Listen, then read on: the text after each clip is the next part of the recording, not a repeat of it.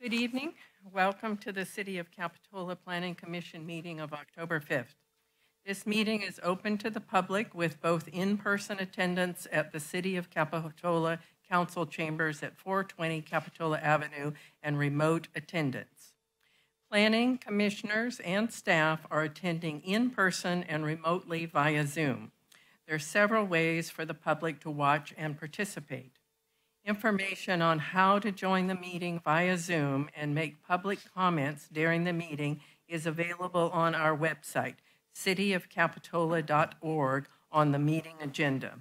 The public can also live stream the meeting on the city's website or on YouTube.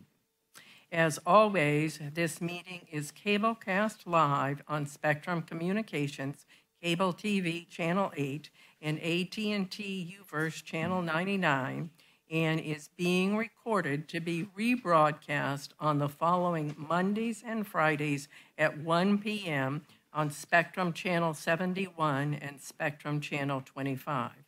A recording of the meeting will also be available on the city's website after the meeting. Our technician tonight is Walter, and as a reminder, please turn off your cell phones during the meeting. So we will have a roll call. Commissioner Esty. Present. Commissioner Jensen. Present. Commissioner Wilk. Please unmute yourself, Commissioner Wilk. Sorry, here.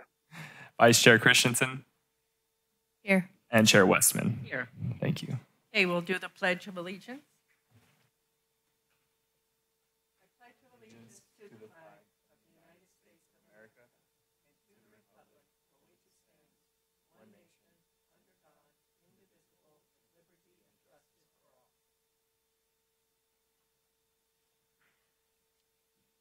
Okay, the next item is oral communications. And the first one is additions and deletions to the agenda. And I know we've had some additional materials that are available for the public on the table, and staff can mention if they would like. But I would also like to ask the planning commissioners if we could rearrange our agenda slightly. And that's on two items to move, they're all on the public hearings, to move 421 Riverview Avenue to be the last item on the agenda, because both Commissioner Welk and I have to recuse ourselves from that, and I know Commissioner Welk is evidently trying to catch a plane. And in that note, too, I would like to move item D, the colors and materials discussion, before we talk about the citywide housing element, because I believe we've gotten some new information on the housing element as late as yesterday, and staff has been working on that. So I think the housing element item is going to take a little longer than we had originally anticipated. And I guess there is a third one. It would be nice if our director could do the director's report under staff comments, so Commissioner Wilk and I would be available to hear that. So if you're in agreement with that, no one has any objections, that's how we will change the agenda for tonight. Anything else from staff on the agenda? Good evening, Commissioners. We would just like to inform you that staff has received 3 additional materials for tonight's agenda. Those are for items 5C and 5D. They've been added to the agenda packet and presented to you as well at the dais. Thank you. Okay, the next item on our agenda, did anyone have anything else? The next item on our agenda is public comments. Can you hear me? Sorry, I had one thing to add too. Sorry, John. Yes, for the item 4B, 511 Escalona Drive, we'd like to note that if the Planning Commission does make a motion on that while it's still on consent, staff recommends that they modify condition of approval number 4 and replace the word west with east. It's just a cleanup that Commissioner Esty had noted. Okay, thank you. Okay, moving on to public comment. This item is for a short communication from the public concerning items that are not on tonight's agenda. All speakers are requested to print their name if you would like to have your name accurately recorded in the minutes. Members of the public may speak up to 3 minutes, and we look forward to hearing from you. Hi, Hi. my name is Goran Klapic. I worked here one time, I worked here one time security in Capitola many years ago. My main concern today and sometimes also in the past was that I don't know who is doing that, but at Jade Street Park, where the restrooms are, like the men's restroom that I have to use, there are always paintings. Somebody is idiotic enough to paint over with some illegal paint the doors so that the public works has to come back and rearrange everything and put money, taxpayers' money in consideration to repair this. And it's not only that. I've been talking about also about garbage on the McDonald's and CVS premises, which are accumulating, and people are ignorant enough to throw garbage away on the side street. And I don't think this is the responsibility of the state of California or anybody to remove it, but you have to take the businesses in accountability. That's all I wanted to say. Thank you very much. God bless you all. Thanks for listening. Thank you for your comments. We'll direct staff to notify the appropriate departments about those two problems, and hopefully they can do something about them, particularly the bathrooms at Jade Street. That's a public facility that we own, so it should be taken care of. Thank you. Anyone else interested in making a public comment? Seeing none, we will move on to commissioner comments. None at this time. Okay, so then we move to the approval of the minutes for August 17th, 2023. Does anybody have any corrections or additions they would like to make? I move approval. Then would someone like to make a motion? I'll make a motion for approval. Okay, we have a motion and second. All of those in favor of this? I don't think we Aye. have to do a roll call. Aye. Aye. Aye. So it passes unanimously. Okay. Excuse me, Chair Westman. Yes. Can you hear me? This is Katie, Yes. Director Hurley. I think we skipped over the staff comments, and I was Oh, going to do my we director's did. report. I'm sorry about that. No problem. So we will go back to staff comments so we can hear from Katie in the earlier part of the meeting. Okay, thank you. I apologize for not being in person tonight, but appreciate the opportunity to bring you updates over Zoom. I just wanted to give you a few updates. In terms of the wharf construction has begun, and we're anticipating construction to take up to 1 year. You will recall that the Planning Commission looked at revisions to the bathrooms previously, and also there was tree removals at the entrance to the road for the wharf.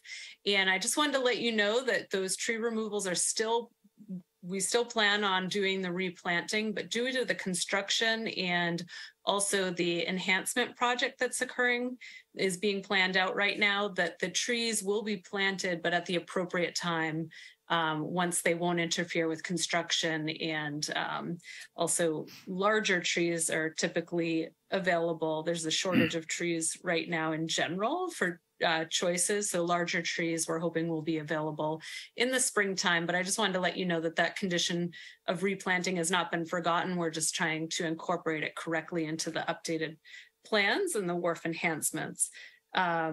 I also wanted to let you know that the City Council approved the contract for the mall redevelopment study for the land use study. So we're working with Cosmont to get that started. So I've been working with them this past week on getting them information so that they can launch into that study. Also, I had previously mentioned, but I just wanted to bring it up again because it is that we received a REAP 2.0 grant for a total of $128,000. And this will be to implement land use planning methods that are identified in our sixth cycle update for the housing element. So that's great news because as you can see, we're committing to many things within our sixth cycle, and that funding will go a long way. So 128,000. Also at 1098 38th Avenue, we've told you before that there is an affordable housing project, 100% affordable, around 50 units proposed by Mid-Penn. The City Council will be looking at approving a loan from the city at their November 9th hearing. And then just wanted to give you a reminder that we have a special meeting coming up on October 19th for the recommendation on the housing element to the City Council. So thank you. Those are my updates for this evening. Thank you very much. I would like to ask staff to let prior Commissioner Ruth know about the tree removal and planters as part of the wharf project, because when he was on the commission, that was an item that he was concerned about. So if staff could just send him a brief email and update him on that, I would appreciate it. We can do that. Thank you. Okay, so now we're moving on to the consent calendar. And we have 2 items on the consent calendar. And the first one is modifications to permit 220140 for the blanket CDU for street dining decks in Capitola Central Village. And the second item is a design permit amendment for 511 Escalona. And as Sean mentioned, there was a slight change in the staff recommendation. Would anyone on the commission like to pull either one of these items? I don't need to pull it. Just a comment, just you can make a comment just regarding 511. I just appreciate that staff work with the applicant in addressing the issue with the door that wasn't permitted before, and working together and cleaning that up. So just a comment. I appreciate that their time addressing it. Is there anyone in the audience who would like to pull either one of these items for separate discussion? Seeing no one, would someone like to make a motion to approve the consent calendar? I'll move that we approve the consent calendar. Would we have to motion to include that? Include the changes mentioned by staff. Yeah, I'll second with the changes. We'll probably do a roll call on this. Commissioner Esty. Aye. Commissioner Jensen. Aye. Commissioner Wilk. Aye. Vice Chair Christensen. Aye. And Chair Westman. Aye. Okay, so now we're moving on to the public hearing part of our agenda. And as we have rearranged it, the first item will be what was listed as item B at 1435 41st Avenue, Best Western. It's a conditional use permit amendment to add 5 guest rooms by converting double bay suites to standard guest rooms. So could we have a staff report, please? Yeah, I'm just loading it now. I'll have a presentation for you in just a second here.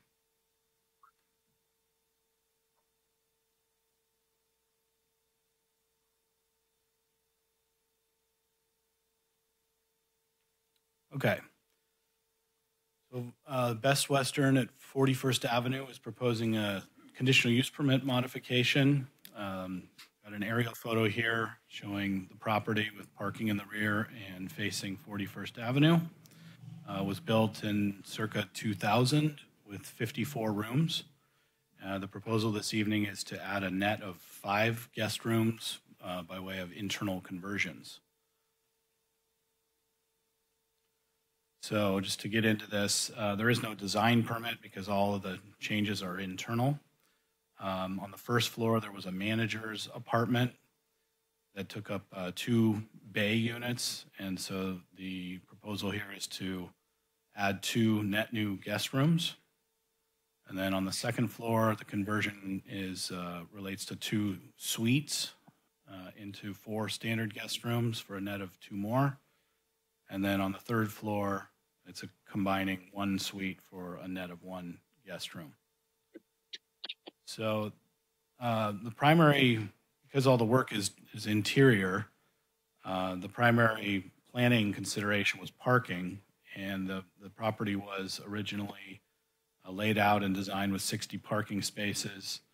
Current code requires 1 space per guest room and then 1 per 300 square feet of office, and the combination of office is 275 square feet, so there's 1 space required for office, and the proposal is 59 guest rooms, so it complies with current standard with parking. So that is it. It's a modification to a use permit. It will require a building permit, and building staff has done an interior walkthrough, and there will be some amount of likely disassembly or demolition in order to do the permit or the inspection sequencing that would have gone with the permit.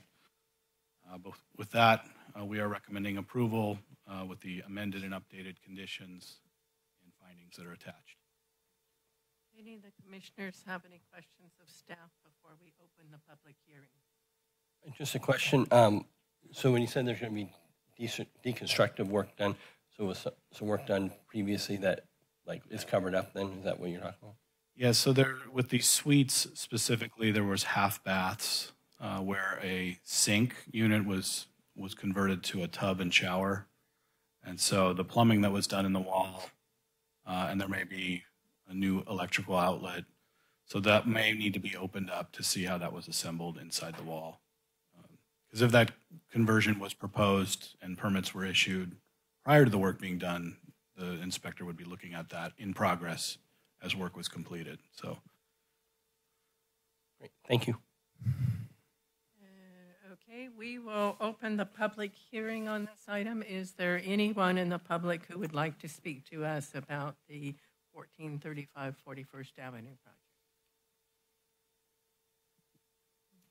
Seeing no one, is there anyone on Zoom?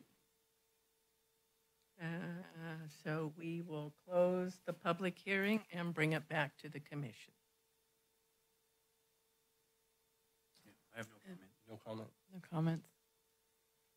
Commissioner Wilt? No comment. Okay.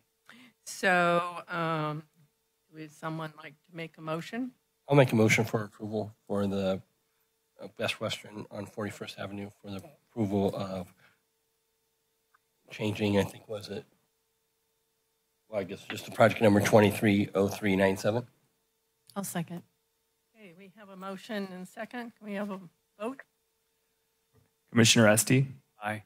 Commissioner Jensen, Aye. Commissioner Wilk, Aye. Vice Chair Christensen, Aye. and Chair Westman. Aye. Okay, so the next item we're going to hear is item D, listed on our agenda as colors and materials. And this was a topic that the Planning Commission decided that they would have a discussion about. So can we have a staff report? yeah, so I'll be doing this presentation as well. So this item is before you tonight, primarily for discussion and possibly direction to staff, and the topic being colors and materials that are both required to be submitted and defined in design review applications for single-family properties. And then the second half of it is what does the city's zoning ordinance regulate in terms of colors and materials. So the first part of that is what does staff routinely request of applicants to provide in terms of defining their project for color and materials. And my slide has got 2 pretty typical exhibits that we'll receive. The one on the left is a little bit more simple, and the one on the right is a rendered elevation with call-outs of different materials. The one on the right just with with written description. So this is typically what we see. It's in PDF form. We don't ask for physical samples, just typically what fits on a sheet of standard paper, descriptions and some graphics. With regard to the code, there are basically 3 sections that deal with requirements for color materials, and ADUs and the objective standards do require exterior materials to match the primary structure. And there's a design review criteria that's incorporated into the findings for design review projects by reference, but 2 of them specifically, A talks about community character and balance and compatibility with the surrounding area, and then criteria K talks about quality of materials and use of natural materials and long-lasting materials. And then the last one is post-decision. So this would be after a project is approved by the Planning Commission. What can staff through the Community Development Director change? And we can change up to 25% of the building facade at a post-decision level. So I believe your item on 511 Escalona was before the commission because they had a comprehensive change to the exterior. So we had a good case in point. But this is what the code lays out relative. So I would note that exterior color, paint, applicants maintain that flexibility throughout the process. It's not regulated. And so procedurally, you saw on the first slide what we ask for, and then we allow a bit of flexibility with how that's presented. Sometimes it's not even a separate sheet. If their renderings are in the plans and they're descriptive enough, we can accept that. So that is kind of a rundown of procedurally, and then how the code ties into color and materials for design permits. Be happy to take questions. Do you have any questions before we open the public hearing? Brian, I'm sorry, maybe I didn't hear you correctly. You said right now that if it's detailed on the plans, it's not required. Is that what I heard you say? Sorry. Yeah, so we're generally pretty flexible with how we will accept this information. So a lot of times it is a separate standalone exhibit, and then sometimes the plans are detailed enough to where we don't need that. And that's for materials and colors? Yes. So if they noted on there is hardy siding in a certain color, and it's a standard color that wasn't up to your discretion, would be not needed as an additional item that would be submitted? Correct. Okay, thank you. So I'm more interested in the materials. If somebody walks in with a plan and it kind of looks like a castle, it's got rocks and bricks and that kind of stuff, and it doesn't fit with the community, what do you do? You tell them you got to fit within sort of the guidelines of what the community looks like now? We don't regulate architectural style, so compatibility is also a subjective concept. So, I think within the discussions with staff, we could maybe ask an applicant to look a second time at the compatibility if we thought it was out of character, but ultimately they would have an option to come before the commission to make findings. Okay. So we want to open the public hearing. Is there anyone here in the public who would like to comment about this item?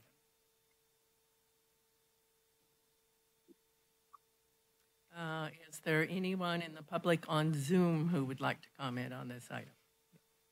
Okay, so we'll close the public portion and bring it back to the commission. And I know that Commissioner Wilkes was very interested in this item, so perhaps we can give him the opportunity to speak first. Okay, thank you very much, Commissioner Westman. My arguments basically are in the presentation that's an attachment to the agenda. Basically, what I want to do is minimize the stress and requirements on applicants. Where I'm coming from this is I was an applicant who went through the Planning Commission and city council review on a major remodel, and I found it very, very stressful. There was a lot of ropes you have to pull and hoops you have to jump through, and I was wondering why that is so difficult. So I would, over the course of the years, ask Katie things like, well, why do we need a landscape plan? And she'd give me a perfect reason, like, well, you don't want to have roots near a power line, or what have you. So a lot of these hoops that you jump through are necessary, but I was never given a good reason as to why we needed to specify the color of our house before we got approval, or to present that particular information to the planning commission. And my thought is, if we can remove some little bit of stress from an applicant who's going through a very difficult time trying to get their dream project done, and we can just say, hey, you know what?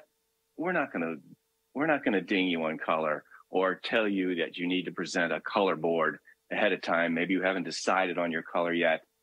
Well, can we just take that off the table and move one little bit of stress off of the applicant's plate? So that's kind of where I'm coming from. And like I say, the other arguments I think are in my presentation that you've all read, hopefully, and I don't need to go over those again. So thank you. So who else would like to comment on this? You want to go? Oh, sorry.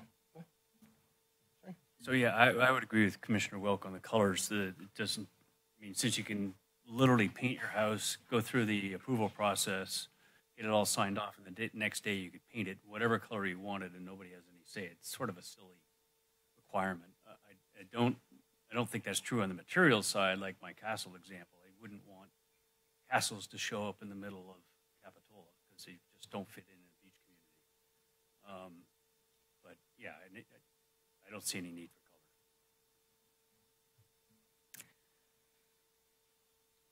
color.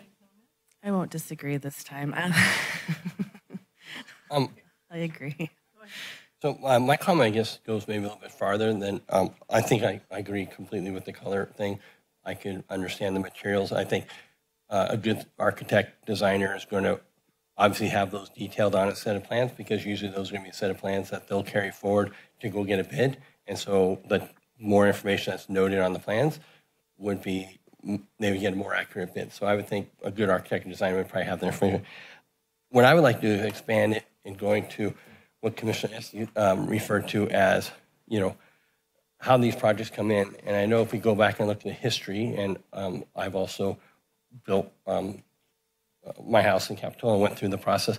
But back in the day, we had the Architectural Review Board, and I thought the process was great.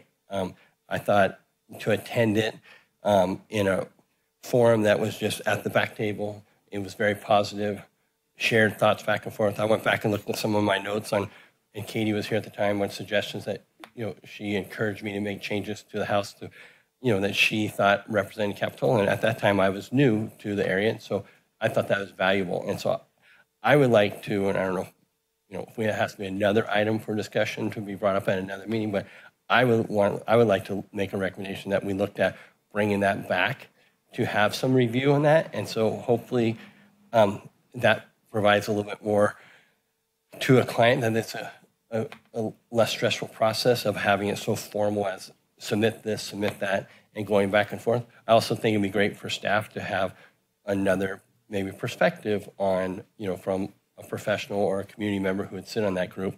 And so that's what I would like to see. And I don't know what the process would be to have that expanded, or what other commissioners' thoughts are beyond that. I also think at the same time, I'll bring up the opaque window thing.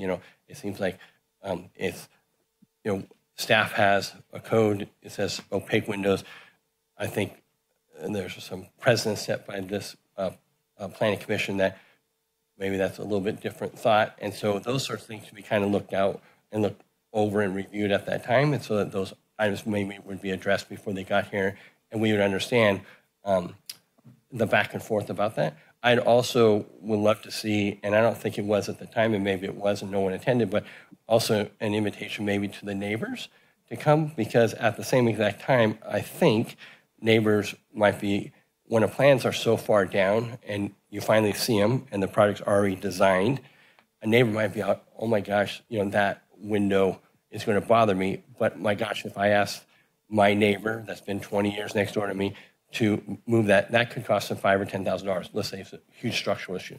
And so to try to work through some of those things early, and the neighbors talked and they said, do you know, and I know we shouldn't be looking at projects from a neighbor's perspective because neighbors change, but I think it allows the community and everybody to work a little bit better together. So those are a couple of my thoughts I'd like to share.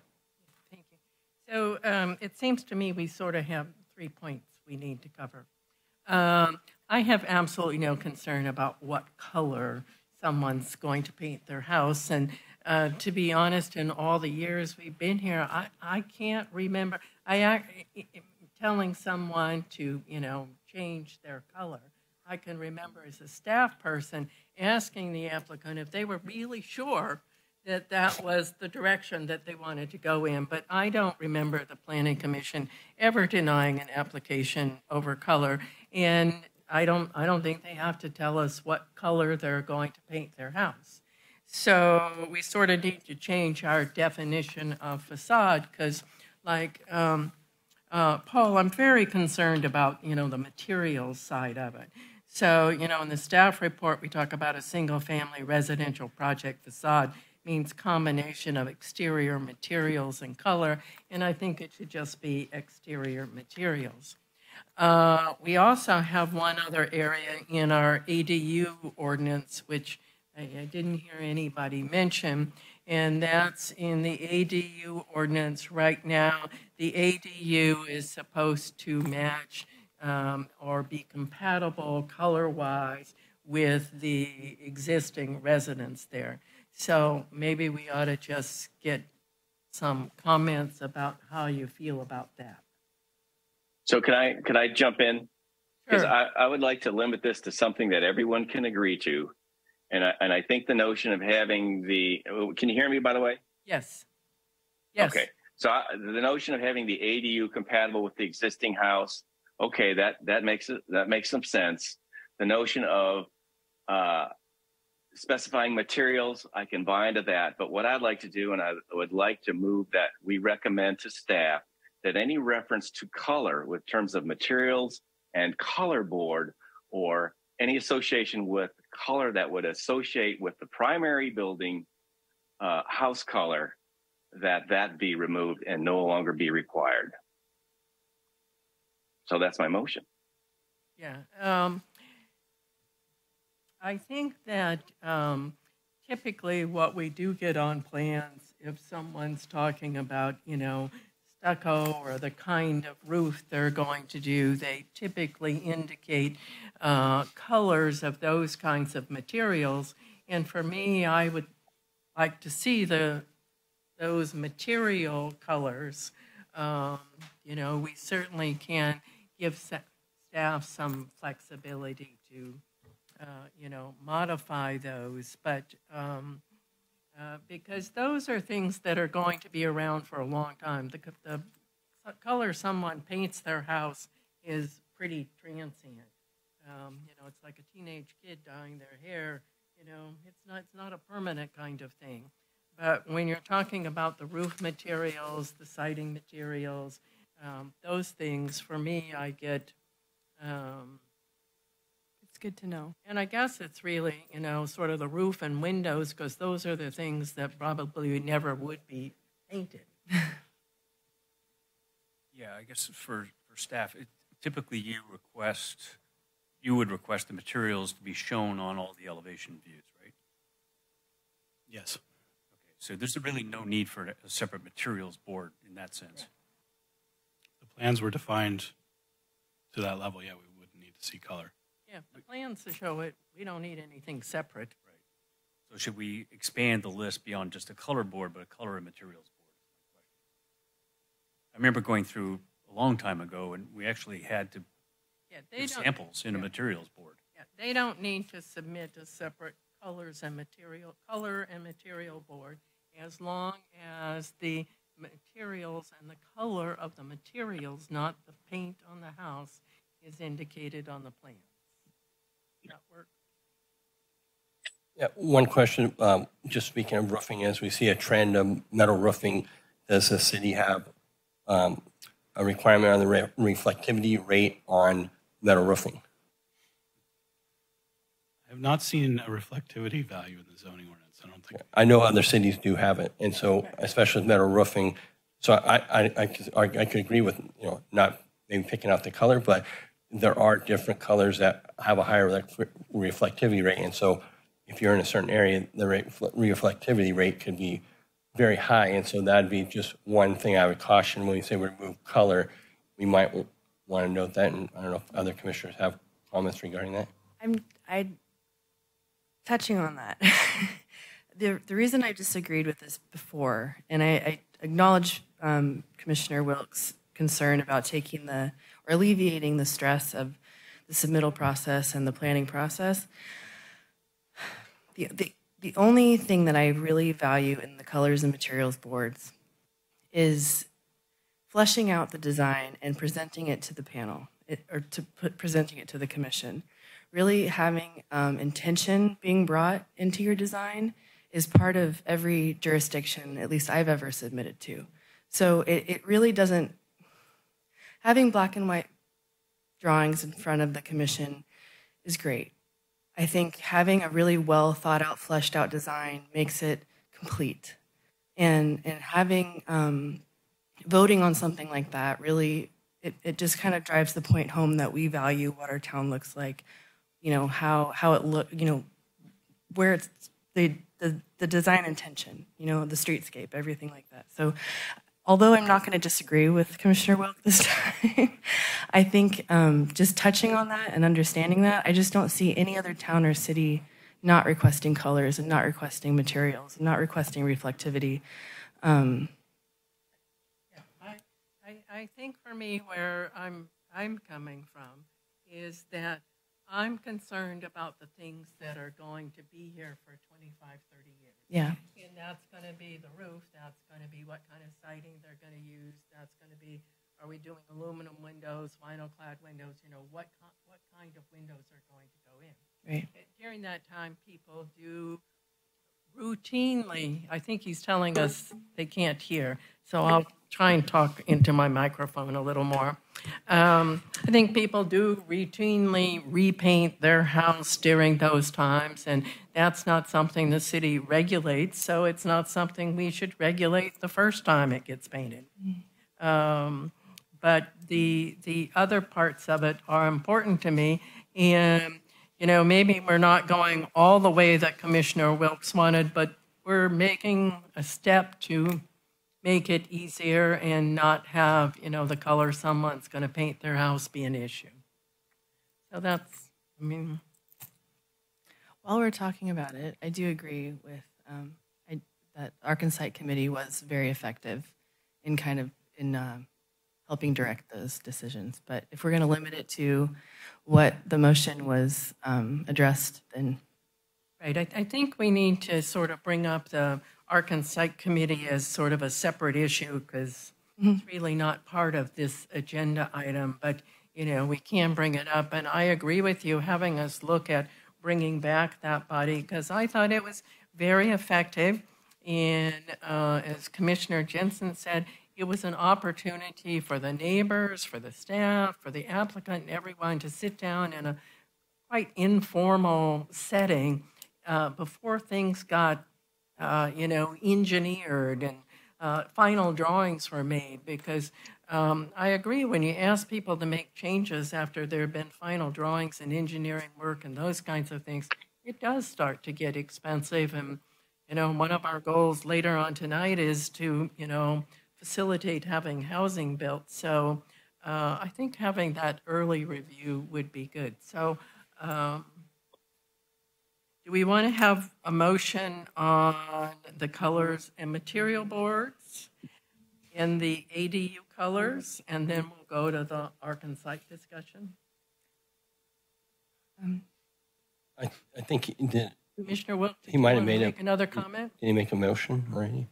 So if you can hear me, I already made a motion, which was to direct staff to eliminate color from new builds basically agreeing with you that when it comes to materials, the notion of showing the material and its color, with regards to those long-standing things you're talking about, windows, roofs, that's fine. I am just really worried about exactly what you said, Commissioner Westman, which is I'm getting out a paintbrush and I'm painting my house, and I have to tell you ahead of time that what color I'm going to buy from Sherwin-Williams. That's what I object to. And so I would like staff to come up with appropriate wording in their application to eliminate that concern that they have to supply a color board for the color they're painting the house. But include the notion that, you have to include the color of the rock that you're, making your chimney with and your roof and whatnot. That's fine. Mm-hmm. To your point of, we want to look at the long-standing things. So again, my motion is to direct staff to eliminate color from the requirement on an R1 applicant. Okay. And just to clarify, you also mentioned in your previous discussion that you have no concern about, there's no need to change our current ADU ordinance. Correct. Saying that those need to be compatible. So I think Correct. We have a motion. Does everyone understand it? Do we need to? I'm sorry, was that motion just for the color? Okay, the way I understand your motion is that we are going to eliminate a requirement that someone tells us what color they're going to paint their new house or major remodel or whatever, but they will continue to tell us what materials they're going to use and what colors those materials are going to be, like the roof, the window, rock, or things that are going to be permanent. And they have the Correct. Option of doing that two ways. They can either, in staff's interpretation, put it on the plan, and if the information there is adequate and shows us, that's fine. If it's not adequate on the plan, they would need to separately submit a piece of paper showing them the colors of the permanent items. So I think that's what our motion is. I'll second it. Okay, we have a motion and a second. We probably want to have a roll call vote. Commissioner Esty? Aye. Commissioner Jensen? Aye. Commissioner Wilk? Aye. Vice Chair Christensen? Aye. And Chair Westman? Aye. Okay, and then the other item was brought up, which I think the Planning Commission could direct staff to come back at a later date and talk about the Architectural and Site Review Committee. Do we need to bring it back? How it worked? And we can have a discussion about that at another time. Is that everybody in agreement with that? Yep. Sure. Okay. Yes. That does that item. Have a good trip, Peter. Thank you. So I believe that Commissioner Wilkes is going to be leaving us now, just as any commissioner would leave a regular Planning Commission meeting. So he will no longer be part of our panel or discussions. That will be reflected. Thank you. Thank you very much. Yeah. So now we are going to move on to the cities. And I see the applicant here. I know Mr. Norton's representing 421 Riverview Avenue. We did move that item to the end of the agenda because both Commissioner Wilk and I have to recuse ourselves from that item. So we will get to you. It's just going to be a little later. So the next item is the citywide housing element update and a presentation from our Community Development Director. Okay, good evening, Planning Commission. Can you hear me okay? Yes. Okay. Tonight I'm going to be giving you an update on our housing element, and we also have from our city attorney's office, we've got Layla joining us for any technical questions regarding housing law. So with that, I'm going to jump in. Tonight's topics is, first, I'll give you an overview of a housing element just for anyone participating in this call that isn't aware of what a housing element is. And then the majority of my presentation will be on the 90-day review by HCD and the comments that we received and our next steps. So what is a housing element? It simply is, we look at what our needs are for the community in terms of housing and how we can best accommodate those, our existing needs and our future housing needs. And a lot of that is set up by the state. The date that our housing element is due to the state is December 15th. And right now we are on track. This is showing you the update process, and we've come quite a long way. The past 90 days, our draft housing element has been under review by HCD staff, and we're moving into adoption hearings next. So this meeting tonight is to update you on what's occurred in the past 90 days with the HCD staff. So we've had it's been a unique experience, very collaborative with HCD. Here on this slide, you're seeing our first public review draft in the back that was submitted, that was published in May to the public. We had public outreach meetings, planning commission, city council meetings. We got a lot of great input. And then we took that input, we revised the draft, and we put it into a draft for July that was submitted to the HCD. So the last time I presented to the Planning Commission on this topic was for that update. Since submitting to the HCD, we've received 2 rounds, well now 3 rounds of comments from the HCD.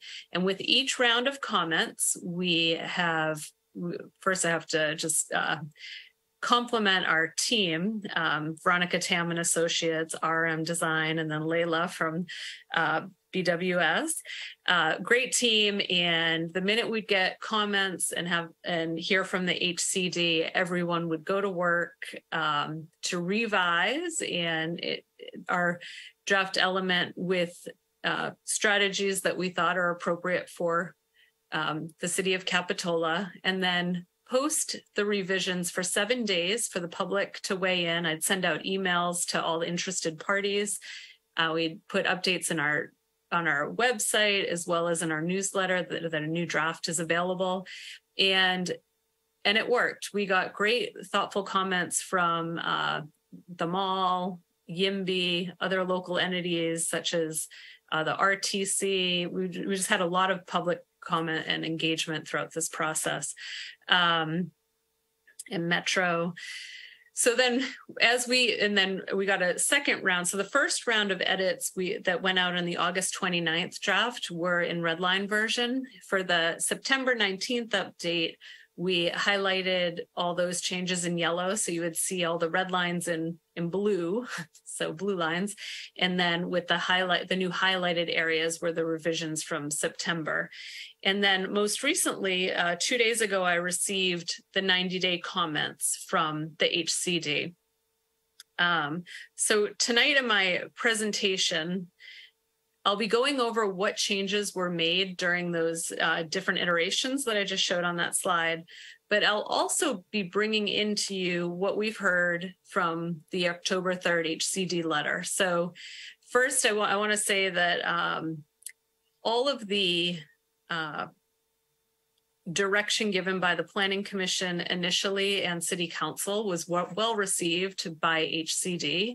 And our comment letter was 5 pages long, which is really a compliment to the work that's been done and dedication to housing for this future 6th cycle. So we're in a really good place. And the remaining items from our October 3rd letter are really requests for additional information and to give more details on some of the items we're proposing and data that exists. They're also asking for more analysis on our mall, the Capitola Mall, where that's such a big part of our housing element update, as well as programs for housing opportunities within our R1 and multifamily. So you're all familiar with the missing middle. And it's the folks that don't qualify for affordable housing opportunities, but they can't because our housing is so out of reach. The missing middle doesn't get the same opportunities to purchase homes when they're just above our area median income. And then so some more, the HCD is asking for more in terms of helping the missing middle and mobility into single family neighborhoods, as well as another subject matter is the update to the community benefits overlay is another request of HCD. So with that, I'll jump into what changes have been made. This slide just shows you the different contents within a housing element. So I'm going to go in order by the sections. There's in the introduction, we provided an overview of the additional public comment made and the responses within the draft. Within our housing needs and opportunities, we added discussions on trends in redevelopment. We're definitely seeing more applications for housing and not so much for commercial. So when commercial is redeveloped, including housing on the site, which we've seen some examples of, that was added. We also had to add criteria of how do we determine the sites within the site's inventory. So within the table, following the site's inventory, you'll see there's new columns that have been added to discuss what the floor area ratio is, the building age, and the improvements to land ratio to make sure that it's that there's opportunity on those sites. So all of that has been added to that table on the site's inventory.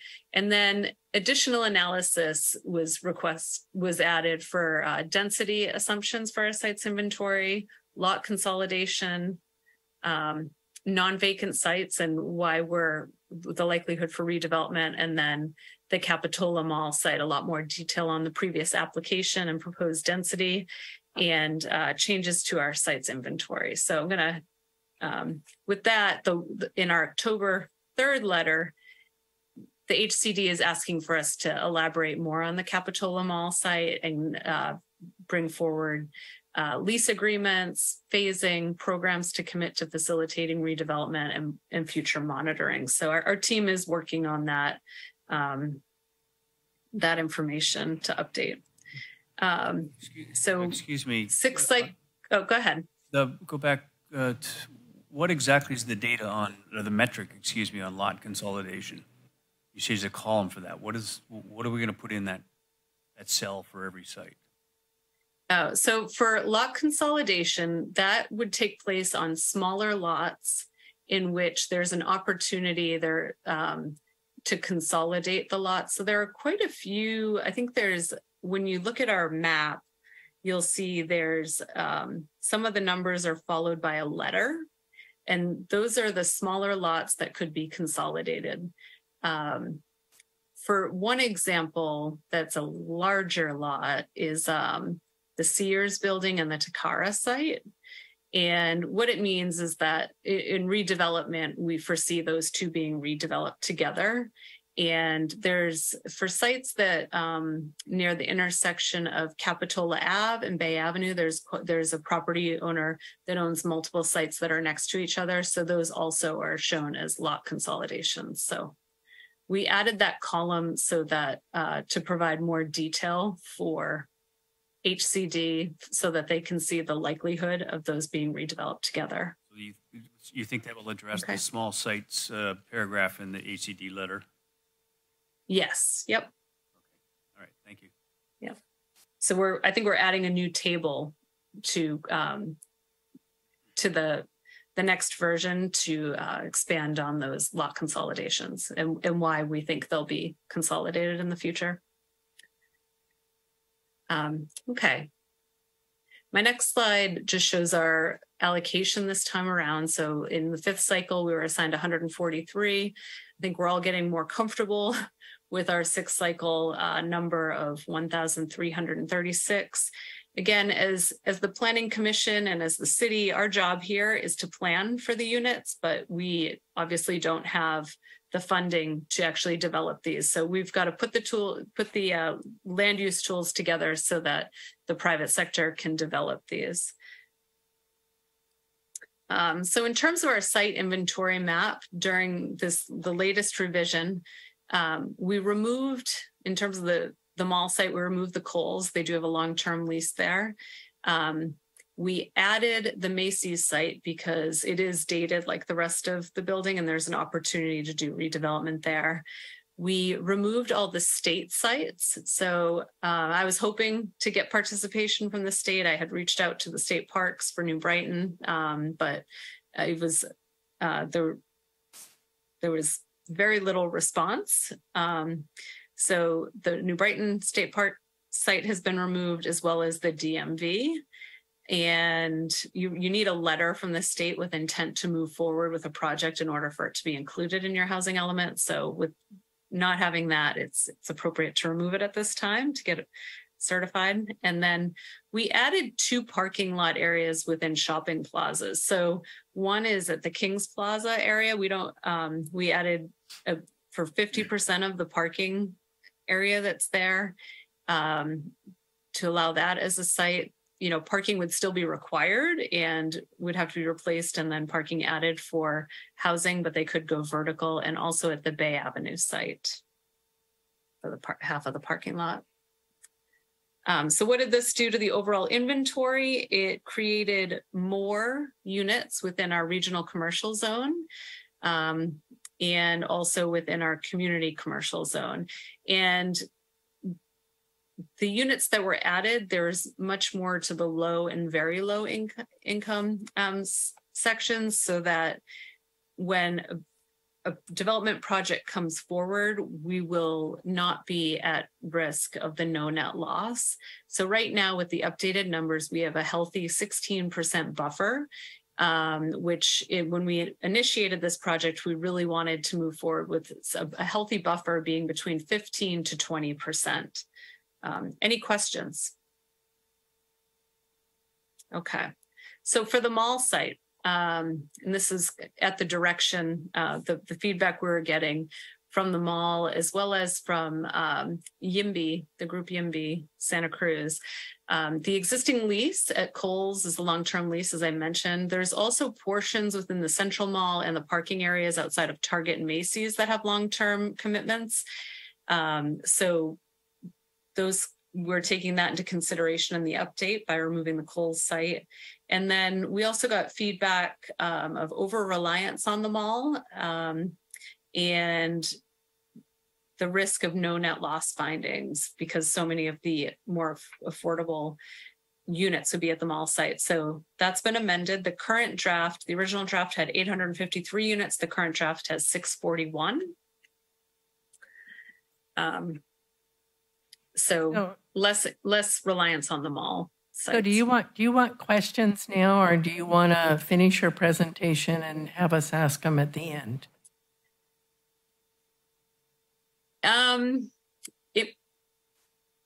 Questions could be okay as we go through, because I don't want to. That's appropriate because. Right, I'd like to talk about the mall site, but I'll save that till the end. Okay. In terms of constraints section, we added a lot to this area of one step that we'll be taking is we're going to remove the affordable housing overlay. The density bonus provisions by the state, we've committed to updating our chapter on that, and they are more flexible than our affordable housing overlay, so it doesn't make sense to keep that in play. We've also expanded on the information on our tools regarding maximum density, also looking at the cumulative impacts to the city's land use controls. We highlight within our constraints the recent efforts regarding ADUs. A lot of cities are committing to many of the steps we've already taken with ADUs with our guidance document and our prototype. So we've just made sure the HCD is aware of what we've done in the past. There were also questions about residential care facilities and the conditional use permits there, so we've clarified that. And then there's updates on, it shouldn't say the city's water rights, but really what water is available to the city. We have water available to us through Santa Cruz water, as well as SoCal water districts. So we've updated the information on those districts and made the finding that there is enough water in order to meet our housing needs. Can you elaborate a little bit on the tools regarding maximum densities? What are we changing there? So I think it's more of we added an explanation on that we have no maximum densities that we allow, except so really just that's a great tool for planning in that a developer can come in and build a range of product from many small units to less larger units. So just provided more information to the state on that. Okay, because they seem to think that we have, at least in residential area, a maximum density of 8.3 units per acre. I don't know how they came up with that number. So that they come up with because we do have a 5,000 square foot minimum lot size. So that's where that comes into play. So for our single family, we have density limits. But for within our new mixed use and commercial districts, we do not. We do have them within our multifamily and single family residential. Okay, got it.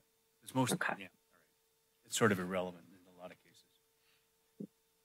Katie, sorry, just on the updated city water rates, is that updating, I know we talked about before regarding the SoCal water treatment that they're going to be doing? Yeah, it talks about, we expanded on like the study that was done by the city of Santa Cruz, actually, and their findings for what, how much water they'll be able to deliver in the future with their long range planning, as well as SoCal Creek's new strategies for water. So it really, I think the information we had in there was not the most current. And actually, Commissioner Jensen, I think you brought this up at one of our meetings. So we added, it's now up to date to reflect the current studies that are out there. Okay. For our housing plan, so this is where we get into our programs and we talk about our deliverables. So housing program 1.1 is to provide more diversity in housing to all of Capitola's residents. And within here, we have our ADU assumption. We also have that we're going to be removing the affordable housing overlay, and that also a commitment to when the mall metro station becomes a high frequency transit area, that will update our housing documents on that. When we, in our most recent submittal to the state, again, I mentioned this at the very beginning, that the state really wants us to figure out more ways in which to provide housing within our single family neighborhoods and create more opportunities for that missing middle. So and they want us to have some strong commitments in there. So this is one of the kind of a bigger item that I wish I could have incorporated this into your staff report, and I apologize, but it's really with only just getting these comments 2 days ago. I met with our team. Actually, the day we got the comments, we started brainstorming how we can react to these comments or what we can do. And Veronica Tam recommended that we revisit our low and medium multifamily zones, revisit the density limits, which are pretty low right now, and we can revisit them and consider adding, like, if the low density, I think, is at 10 units per acre, possibly bumping that up to 12 units per acre.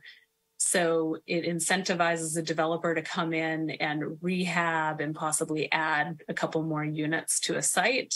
And then the other strategy, which they've incorporated in other jurisdictions and their housing elements, which the HCD has accepted, is to allow duplexes on corner lots within the R1 zone with objective standards. So this would actually allow for a little more variety within our R1. Right now, within our R1 district, we have our SB9, which all the units are have a maximum square footage allowance of 800 square feet. We also have our ADU standards, which allow different maximum floor area based on how many bedrooms.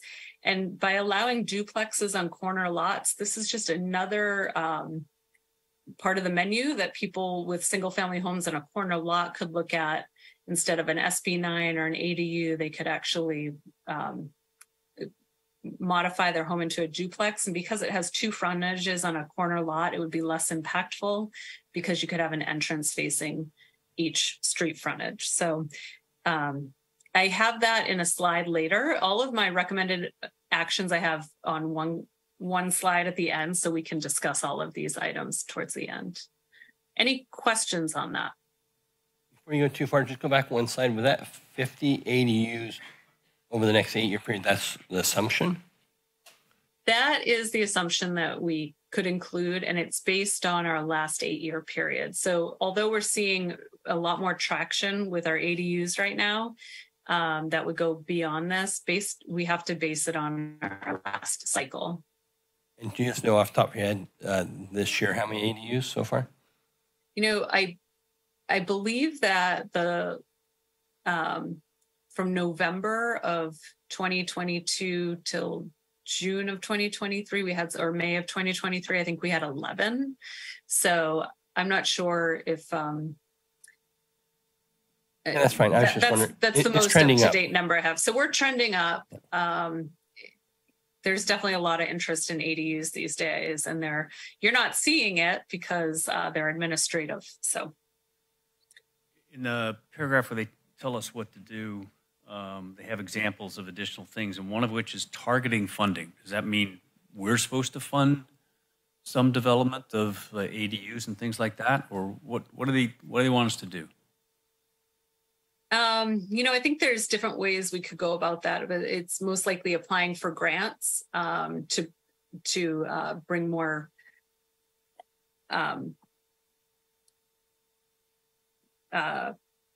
targeting grants with strategies for that missing middle. So okay, if we could come up with programs within applications to help. So I think that's what they're asking to do, but it wasn't specific enough to know. No, that's not. Yeah. There's a lot of motherhood in this letter, which is kind of irritating. Yeah, it's really not written for, like, I'm really glad we have Veronica Tam and RM and Layla on our team, because it's you really have to be in the ins and outs of these letters to really understand what they're getting at. So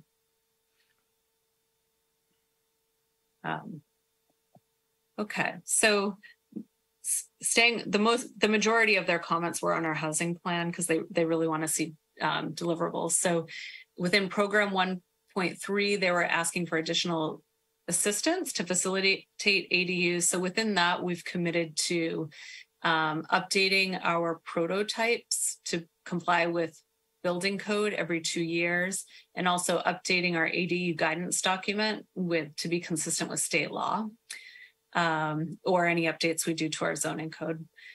Within program 1.4, we said we could expand our community benefit zone to key commercial corridors to facilitate mixed-use development. We did get comments on that program 1.4, and YIMBY has met with HCD as well and brought up their concerns regarding incentives for community benefits, and you recently got an updated letter from YIMBY as well. And it's one area that they've been asking for us to modify. So really, the comments are based on looking at the impact of the community benefits so far on housing supply, and we haven't had any successful applications since that went into place. So they're asking us to look at the application process, including the discretionary hearings, and also to consider moving forward with more objective standards. In our recommended amendments, the recommended amendment will be to revisit the community benefits overlay and to incorporate objective standards and reevaluate those incentives that are included in there. Any questions on that slide? Well, I'll just ask my question right now. I mean, I agree. I think that we need to, revisit our community benefits ordinance. And I think we do need to figure out what it's going to take, particularly for the mall, which is such a huge part of our housing element, to actually come forward and redevelop and provide those housing units. But I guess I get a little confused because the city council just allocated money to study this and figure out with the developer, what they're going to need to have in this community benefits overlay and, what those objective standards are going to be.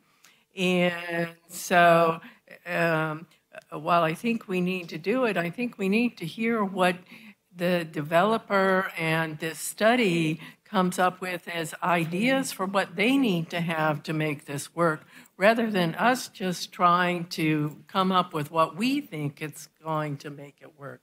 I mean, it seems a little backwards to me. So Thank you. I just want because I want our community benefits to actually generate something, and just to invent them out of the air without working with the mall developer isn't going to achieve that. And we're in the process of doing it. So anyway, sorry. Okay. No, I think that actually leads into this next slide as well, because we have more that I think that study will speak to. So within our program 1.6, this is looking at multifamily residential parking requirements. So that's something we'll be doing as a update to the code. And we did not get any new comments on that from HCD. So they're satisfied with that commitment. And then within program 1.7, there's a new program for new shopping center redevelopment. So this, we mentioned the land use study that Chair Westman just mentioned. So the land use study that we just got the contract signed and are moving forward for the mall redevelopment. But the deliverables go further and state that we'll develop land use policies and zoning development standards to facilitate subdividing, clustering, shared access, range of housing choices, and a strong sense of place and cohesive urban design within our objective design standards. So it does go a little deeper than, it goes beyond that land use study to start prescribing what those next steps are. So we can discuss that in further detail towards the end. In terms of program 1.8, we were adding a new religious facilities housing program, and this is just to implement state law that was passed to allow units on religious facilities. And program 1.9 is a new commitment to support our SB 9 program. So within that commitment, it's really to, one, provide counter hours for folks to come in and be able to meet with staff and talk about SB 9. The second commitment is to create a guidance document similar to our ADU document to support SB 9 and make it easier for people to understand. And that's it for that. What we heard from the state in our recent letter is for the new religious housing program that they had concerns with us not meeting there's a requirement of 20 dwelling units per acre. And then to also address the underutilized buildings, parking, and where the new development will take place.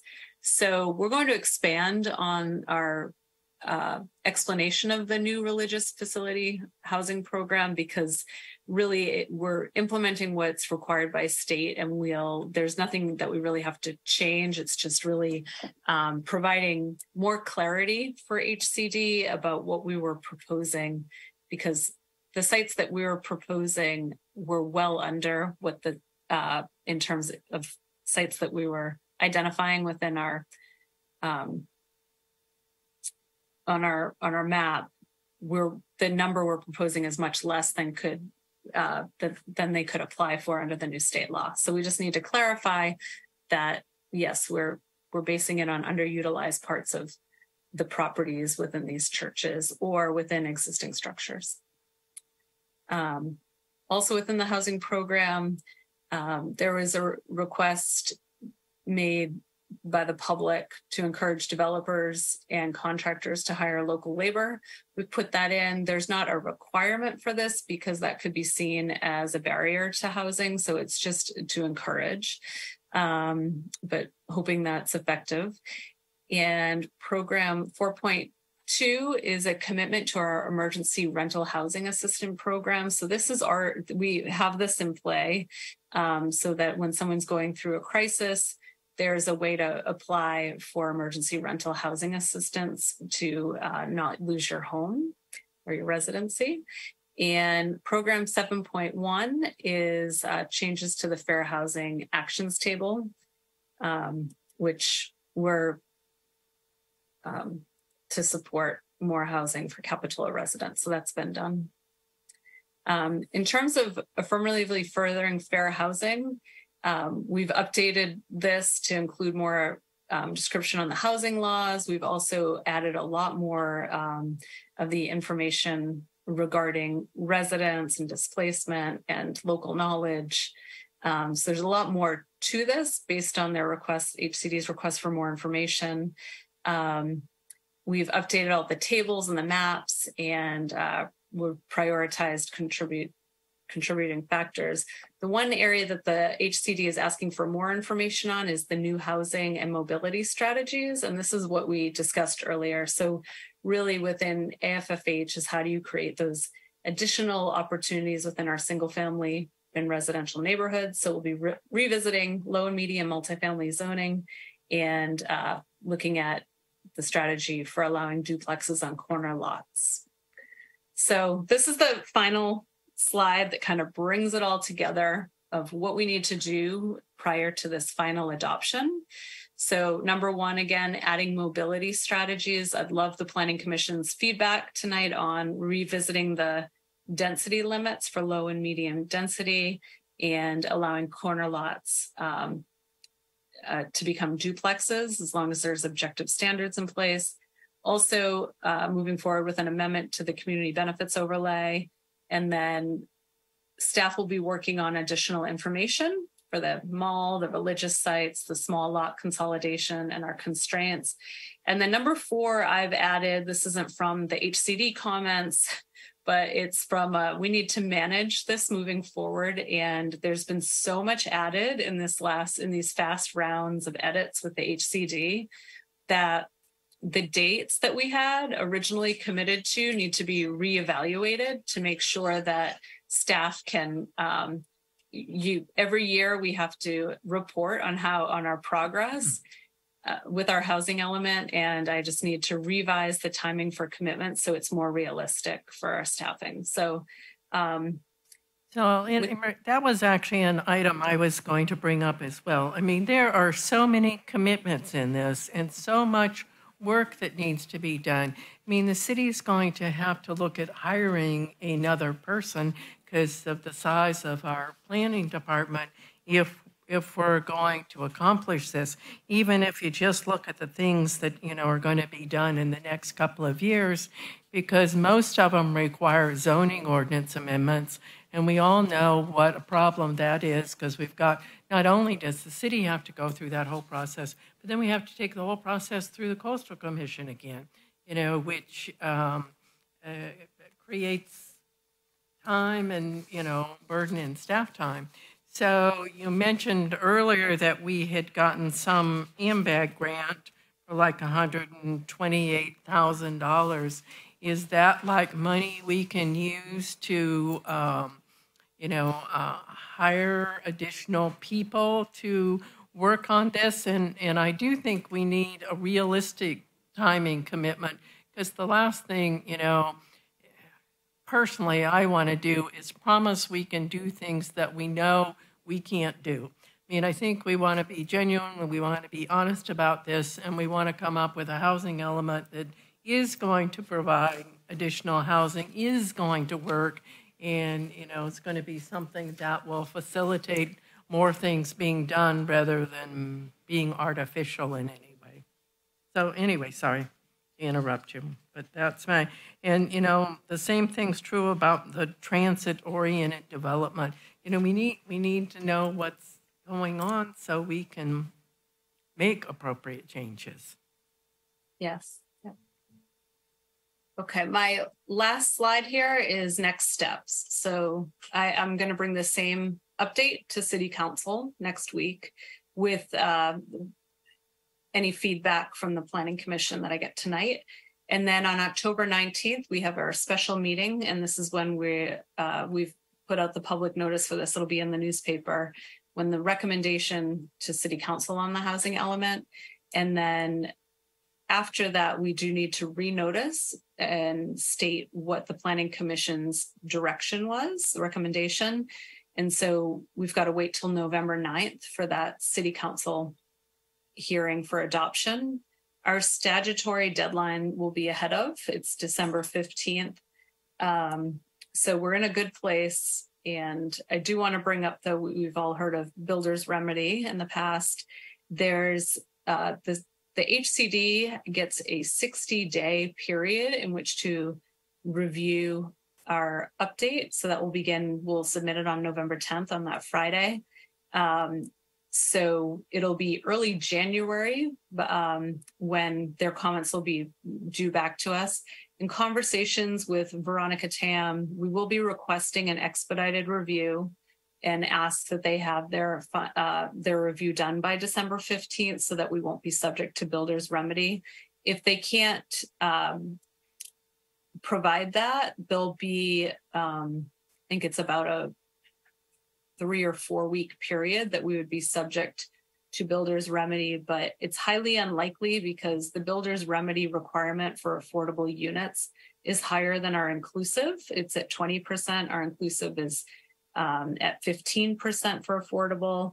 And also, you typically see builder's remedy come into play when you have a city that doesn't allow residential in many areas of their city. Capitola, we allow residential in almost all of our zoning districts except for open space. And so we're really in a good place to, the risk there, if we're to get this passed on the first go, is low to us for the builder's remedy. So I just wanted to bring that up. So tonight I'm looking for Planning Commission comments and on the update, and then in preparation, I'd like direction tonight to move forward with adoption hearings and any feedback on the next iterations proposed. So can we go back to the slide where you had the couple items listed that you wanted us to comment on? Yes, yeah.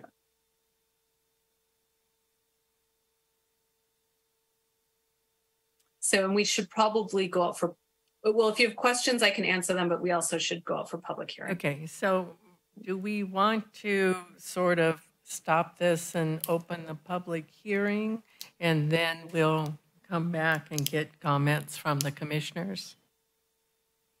So this is a public hearing item, so if there's anyone in the public or anyone on Zoom who'd like to comment, please come forward. You'll have 3 minutes to make your comments, and if you want to give us your name, we appreciate it. Hello, Commissioners. My name is Janine Roth, and I am a lead with Santa Cruz EMB, which we've heard a lot about. I want to, first of all, thank you for the discussion tonight, and I also want to thank Director Herlihy for all the open conversations that we've had with her. It's been a very good dialogue. She's been open and responsive, and we see a lot within the evolution of the housing element.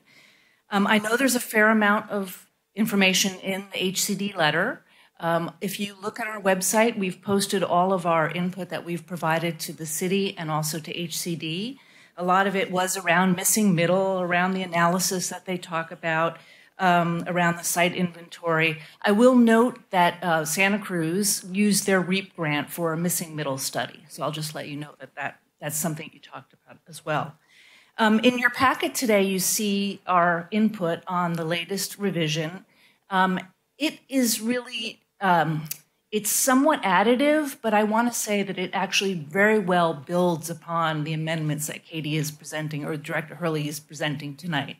The first one relates to the development standards, and as the director put it, Capitola should put the land use tools together so that private and nonprofit sectors can build.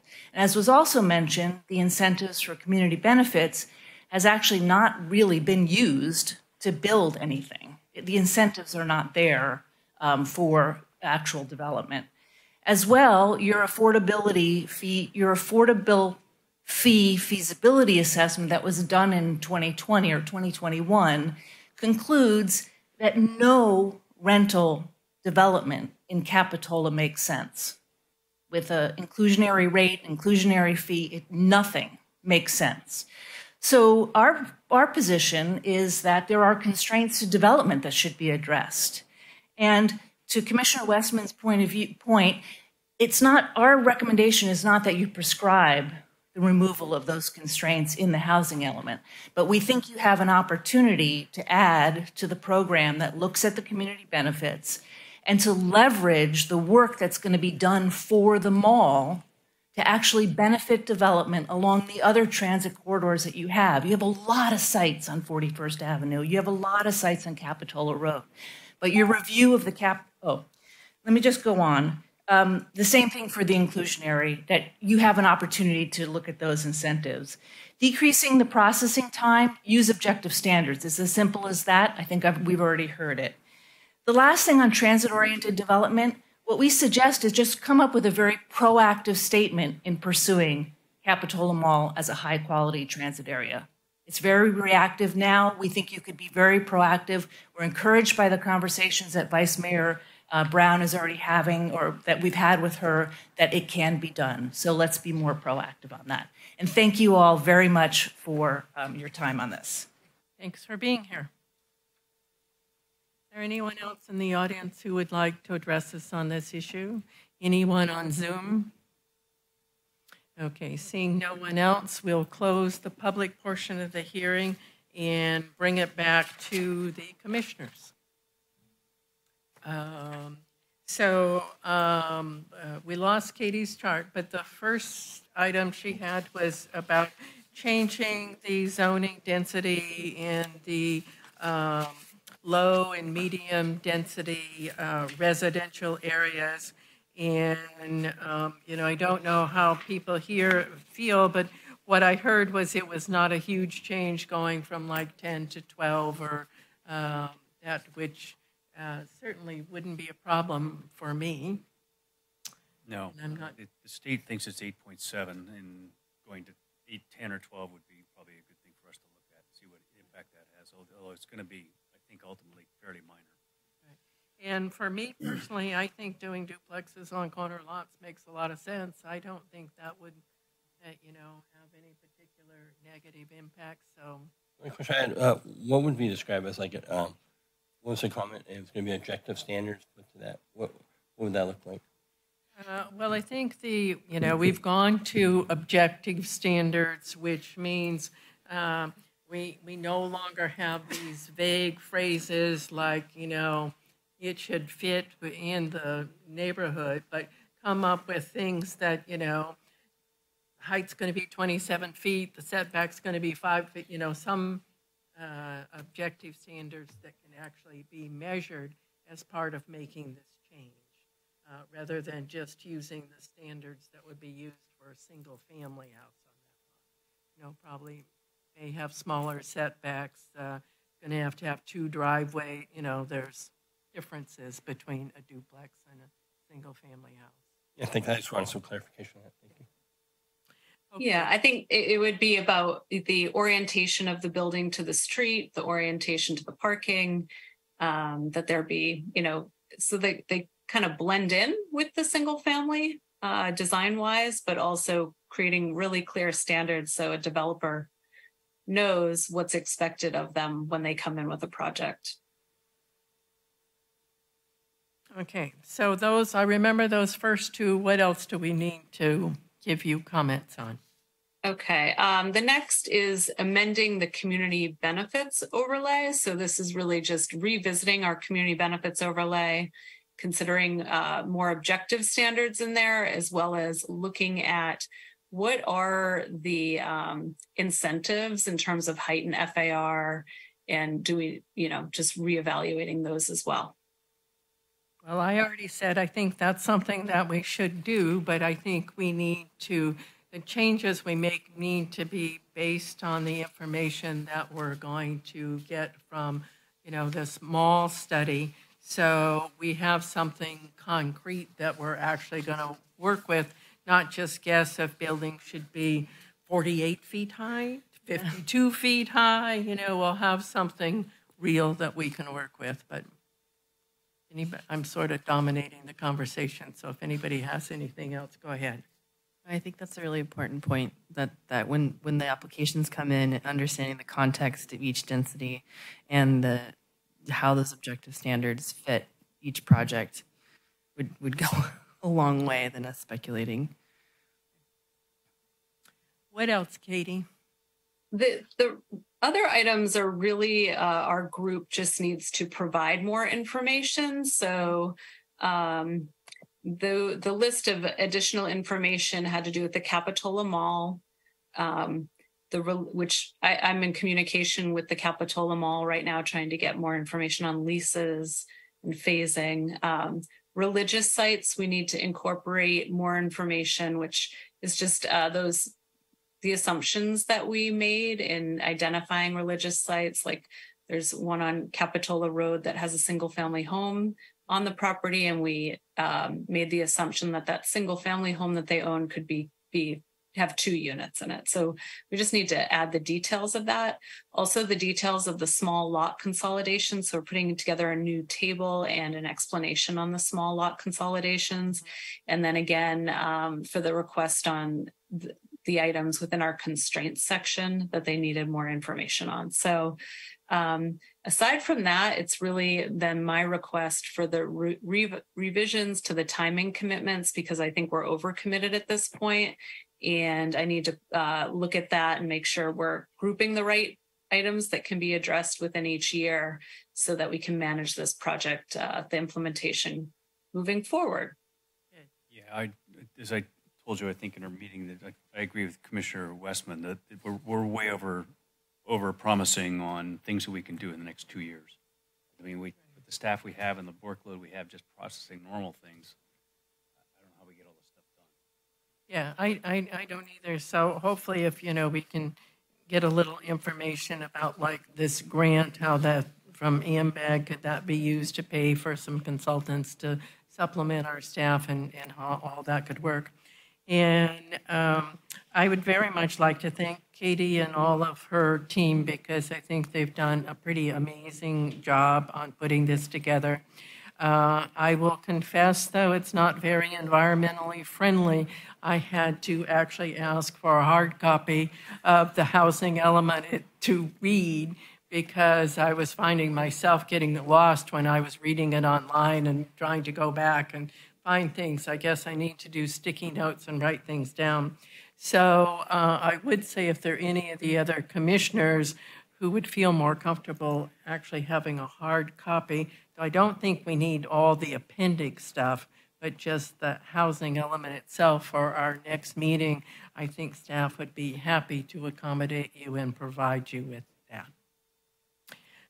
Is there anything else? Yeah, I have a couple more questions. Sure, go ahead. Did we respond, did the city respond, I guess, to the Merlone Geyer letter of a couple of weeks ago? And can one of the, or it will one of the responses be the contractor, or I forget their name, doing the land use study? Are they going to involve Merlone Geyer in that study?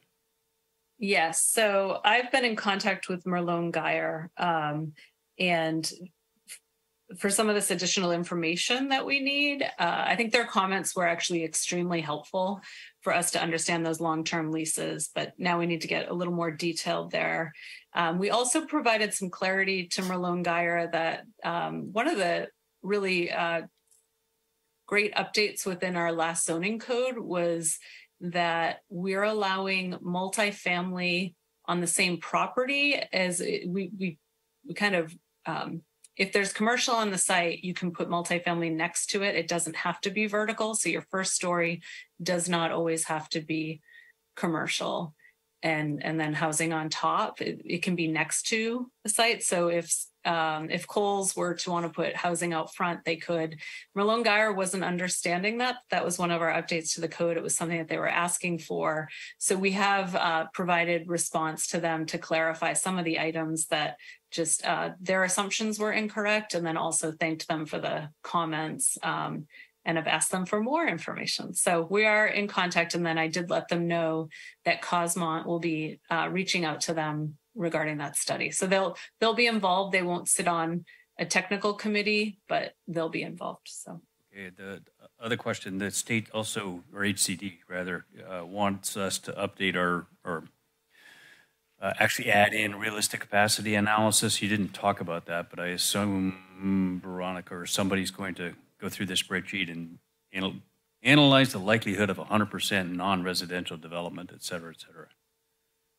Yes. Yep. So that's part of our updated tasks, and so that will be included. Veronica seemed to think that we actually, the information we have there is that, more of our, they've been smaller projects, but most of the projects we're seeing move forward in our commercial area. Office space on Bromer that added 2 units above it. There was the furniture store, I think it's a real estate office on 41st Avenue that put another 2 units above it. So we are seeing the trend of adding residential. So we're building that. And then, of course, the Capitola Beach Suites is a larger project with mixed use, but way more residential. So we'll be responding to that, but it's not the trend that we're seeing for 100% commercial projects coming in. So that's why we don't have evidence of that. So yeah, okay. And then lastly, probably more for my colleagues, I would request we put back in the 2 state sites that we had in the first draft, the park, state park, and the DMV. Even though HCD said take them out because that's state property and you guys can't do anything, you can't tell us what to do with our property. Well, if they're going to tell us what to do with our city, they should at least talk to their colleagues in, departments of public works and or parks and recreation and Department of Motor Vehicles. Because the DMV, as an example, is constantly moving to online everything, and they have a huge parking lot, which is an obvious target on a great in a great location. We should just force the state to tell us that they're not going to do that. In my I agree. Well, I personally agree with you that because I think the DM site is one of the better sites in Capitola to be redeveloped. I do think at this point, HCD sort of said we need to take those 2 sites out because, but I think it's ridiculous that the state is, going forward with all of this, and because the state of California owns an enormous amount of property. And it seems like that they ought to be making some commitment to reuse some of their sites. But I would leave it up to Veronica and Katie to make that decision about whether they think that's a good move or a bad move for us. I don't know. Yeah, no, I agree. I think that if we can make a recommendation, make it vocal. I have a suggestion. Okay. You could direct me to add a strategy that the city continue to reach out and try to engage with the state to create housing opportunity sites on their properties. And I, with like not really a deliverable other than us we can try to engage with them and keep that conversation going. And then it's kind of up to them how they react, but without I think jeopardizing our whether or not we'll get certified. So what do you think about that, Paul? That's fine. That's a reasonable, politically correct compromise. Thank you, Katie. Okay, so do we have anything else we need to discuss on the housing element tonight? I don't think so. So we will close this item. I think you've gotten direction from us, so you don't need a motion. Thank you. Yes. And we will look forward to finishing our discussion on October 19th. At 6 p.m. 6 p.m. on October 19th. And I would like to thank the applicants at 421 Riverview Avenue for sitting here so patiently while we went through this item. And I am going to be leaving the meeting because I need to recuse myself because I live within 500 feet of this application, as did Commissioner Wilk. And so I will turn the meeting over to the Vice Chair, and she will finish up tonight's meeting. Thank you all. Have a good evening.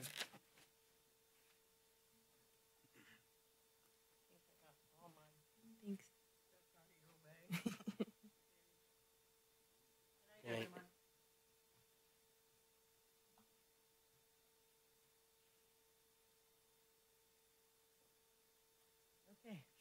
Sorry, I'm just catching up on my, so for 421 Riverview Avenue, it is a design permit to construct a detached garage with second-story ADU.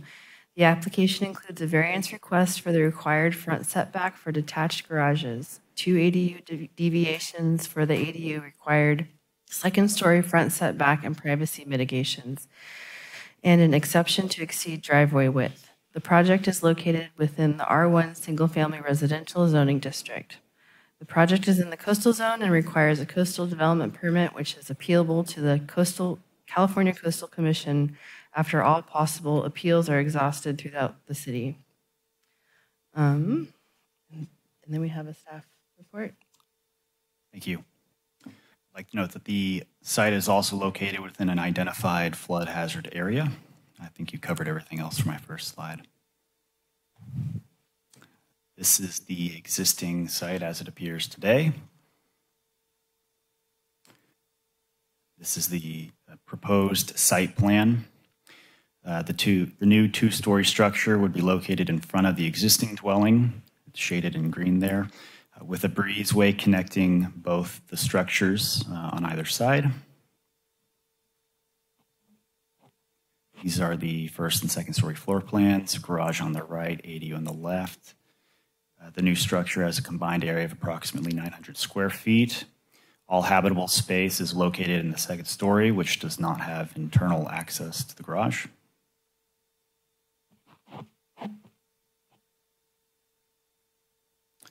This is the proposed front and north side elevations.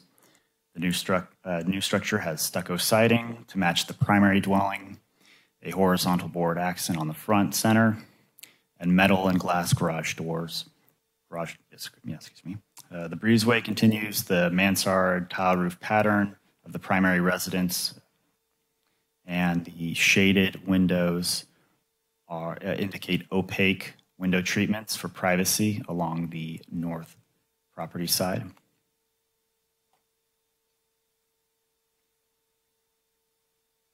And these are the proposed rear and south side elevations.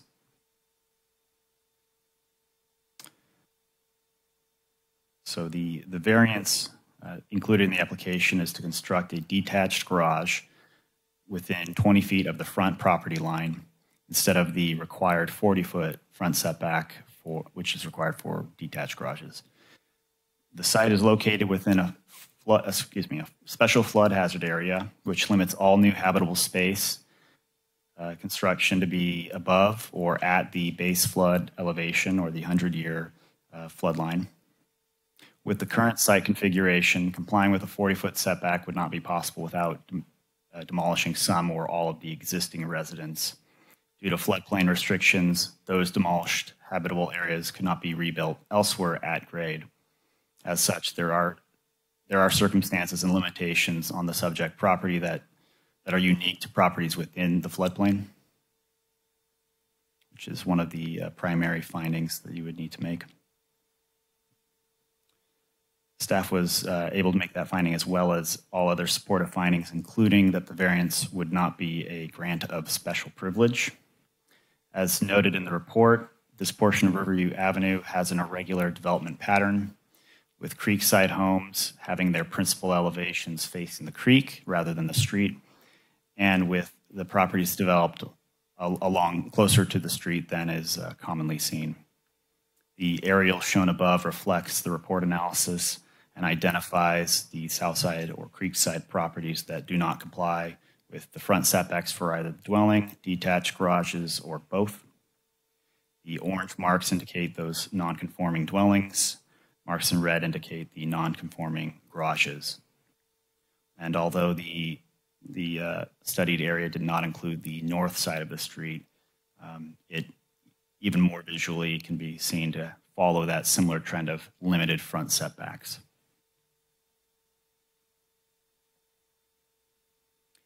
The first ADU deviation is with respect to the second-story front setback to construct it at 18 feet from the front property line rather than 20 feet. Staff was able to make supportive findings for this request with similar considerations as to the variance request. Similarly sized ADUs located on the ground level are typically approved administratively and with 15-foot setbacks. Due to the floodplain restrictions, this is not feasible on this lot, as mentioned before.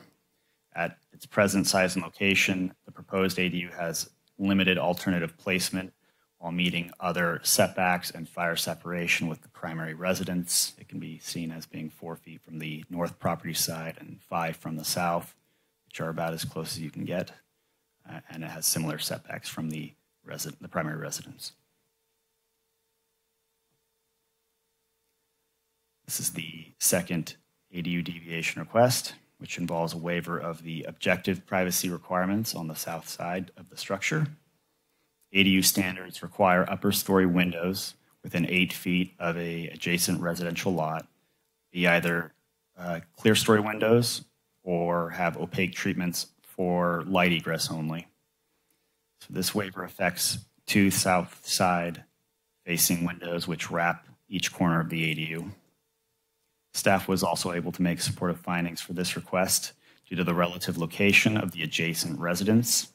As you can see above, the new south-facing ADU looks towards the neighboring driveway and the front side of that residence, which poses limited privacy impacts. This is the front half of the lot. The applicant is proposing to remove 4 olive trees that are on the corners of the driveway, 2 towards the primary residence, 2 towards the street. The applicant is proposing to replant 2 trees towards the street in similar locations. And the rearward removals are directly related to the proximity to the new structure as well as the required egress for both units going around the structure. And the 2 forward ones are proposed just in conjunction with the revised driveway and landscaping. This would meet the required canopy coverage for development applications. I'm just going to hold for one moment.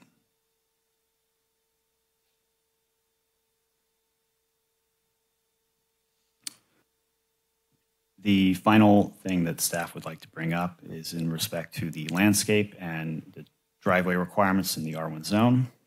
New driveways in this zoning district are allowed widths up to 40% of the lot width, up to 20 feet, except that driveways may be at least 14 feet wide. This property has a lot width of 30 feet and an existing driveway of 21 feet, which is well in excess of what would be allowed, which is 14 feet. The project would replace the existing asphalt driveway with semi-permeable pavers and reduce that width to 20 feet, which again still exceeds the allowed 14 feet for this lot. The Planning Commission may, however, allow larger driveway widths if it finds that the landscaping has been designed to enhance the site and minimize visual impacts to the neighborhood. The proposed landscape Plan does not include or specify any natural ground cover beyond those two mentioned replacement trees, as well as two large potted plants. Staff recommends that the Planning Commission consider whether the site plan proposes landscaping sufficient to meet that visual requirement. And as an alternative, staff suggests that the Commission consider adding the following condition of approval, which I'll just read to you now. That prior to issuance of a building permit, the applicant must include a landscape plan and revised site plan that it reduces the driveway width to 18 feet, requires soft landscaping along the sides of the driveway. The front landscaped areas must include natural vegetation, the majority of which are planted rather than planted in the ground rather than in pots or some sort of raised area.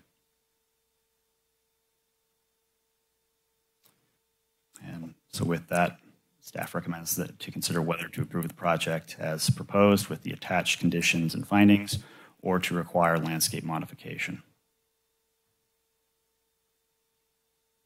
Okay. Thank you, staff. Is the applicant present right now?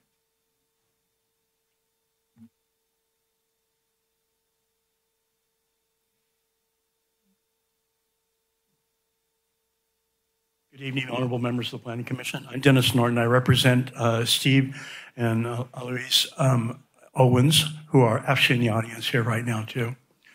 And you know, if you ask anybody that lives on this street here, they'll tell you their front yard is the river.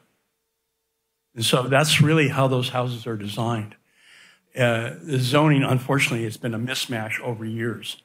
If you say that you need to have 40 feet for a detached garage, there's no other house on the street that can do that. Nobody has 40 feet.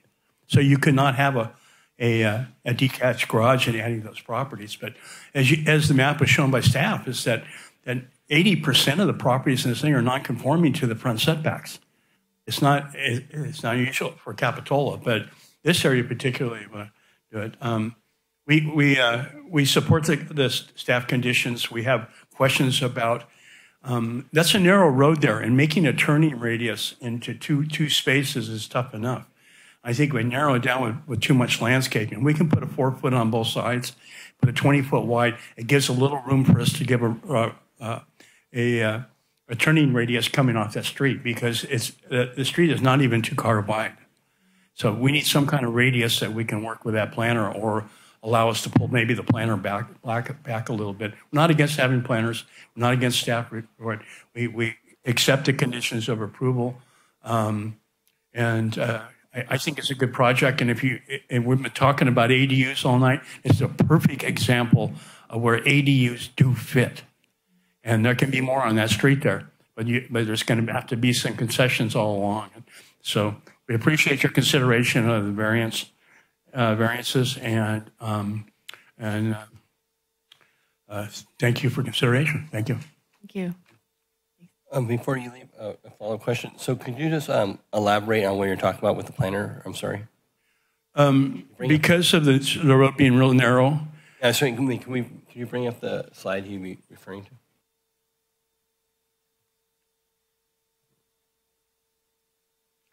And what staff is recommending is 18-foot for 2 cars to approach in there. That's really, really tight, considering that we need to have some kind of radius to get off the street. So we're asking that we'll do planners on both sides, as suggested, but we would like to have 20 feet in width there. And that's really your normal car size in the city that you call for in your codes is 10 by 20. And so that gives us exactly what that is right there. Other than that, we agree with the staff's presentation. Thank you. Sorry, but you made an additional comment. It said, or if that wasn't possible, they could be shortened. Is that when you're? And we can move the planners back a little bit and make them a little shorter, so we have that radius to get in there. But if you see, I'm sure you've walked that street many times, but there's no parking along that street that parallels the thing. So you need the offsite here. In this case, we're providing a small house with an ADU with 4 parking spaces. We're beyond what's required But we feel that this is a good use of this property in the front. And we're going to take it all out. We're going to do pavers in the front. So we'll be changing the landscape considerably. What we had designed was to one side do a 4-foot box planter, adding a tree on both sides, and then doing some design type containers along the side there to give it some architectural feature on the other side. Thank you. Thank you very much. That was great. And, do you have any further questions? I think we skipped over the questions from The only other question was the commission. tinted windows in on the south side. Pardon me?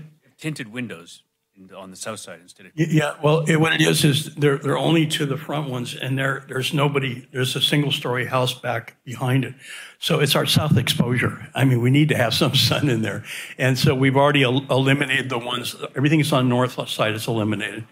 And it's just the east and the south, and it's only the windows that are towards the front of the building, not in the back. Okay. Thank you. Thank you. And I think we did skip over the commission comments and questions in the beginning, but is there any more questions for staff? I just wonder if they would mind commenting on what was proposed about widening the driveway. I mean, I think it'd be good to have that feedback, or if there's. Sorry, could you say that again? Well, with the, right now showing 18 feet, where I hear is that they're asking, like, could it go to 20, or would the planners be shortened? I mean, is there feedback from the staff on what your thoughts are for that? As to why we are recommending 18 feet rather than 20?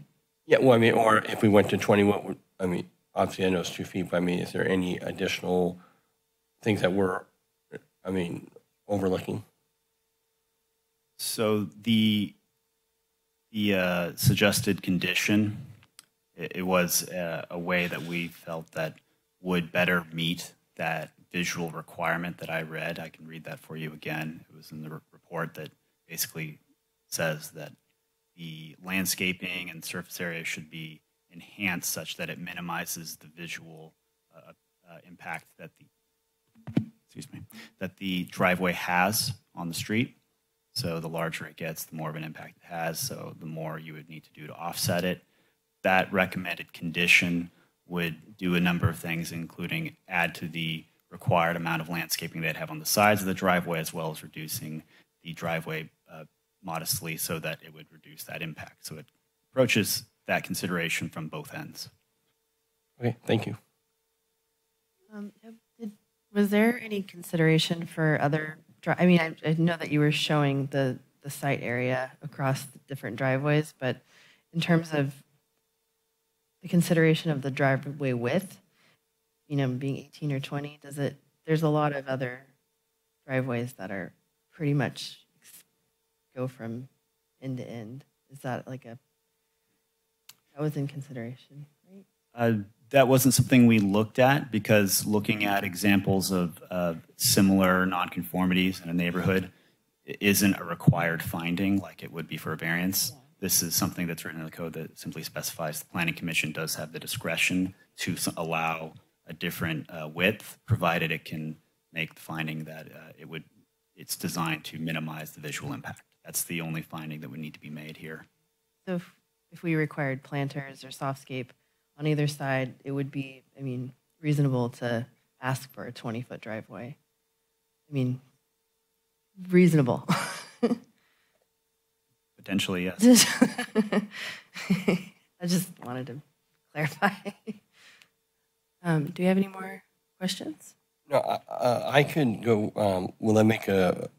Well, I think we have to open to the public hearing. Oh, sorry. Sorry. I'd like a follow-up question. Just around, if there's a way that if we were going to, as a commission, say, address that other than tonight to say one way or the other where we go, would that be something that they could go back and we could direct them to work with the applicant to see, if turning radiuses are an issue around that, could that be addressed and looked at from maybe the architect could draw up a different layout and how turning radiuses work, and so maybe if the planner works boxes were pulled back, maybe that would help soften up the area, but also meet staff's issues. So I was wondering how, just from a process standpoint, how that could be handled at the same time before we went out to comments.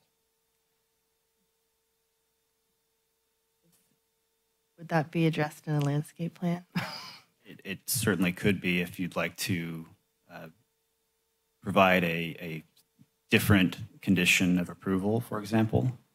You could specify that the staff has some flexibility with where to allow that, or to allow some sort of apron area, tapered front, perhaps, to make that difference at the front, so that at the very edge of the street it's 20 feet wide. It drops to 18 within the first 3 feet or so. Yeah, thank you. I was just wondering how that could be included, I guess. Thank Do you have any more questions? Can we open up to the planning hearing? Yep.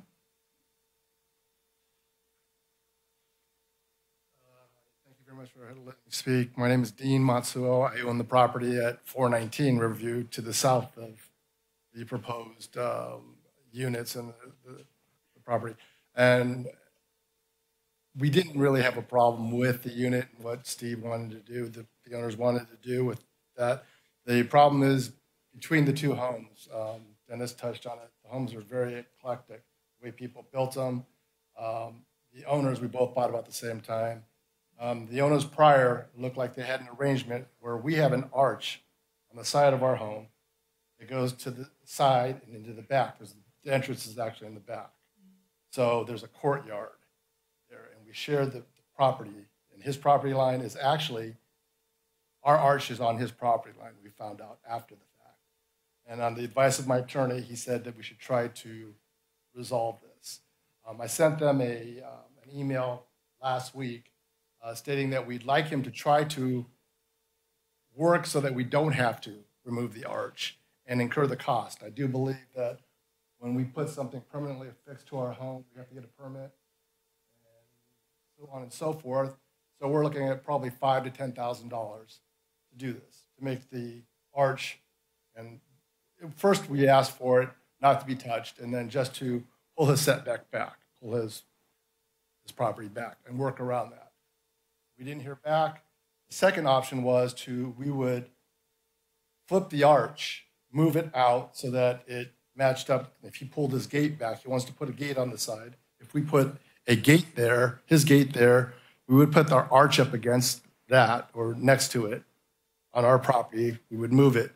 But we've reconsidered that. That is not an option for us. It still is, but if he'll foot the bill for it, because if it's $5,000 to $10,000, this project is worth whatever he wants to do with it, then it's going to be worth $5,000 to $10,000 to go ahead and do that. Otherwise, we'll seek other remedies to resolve this issue.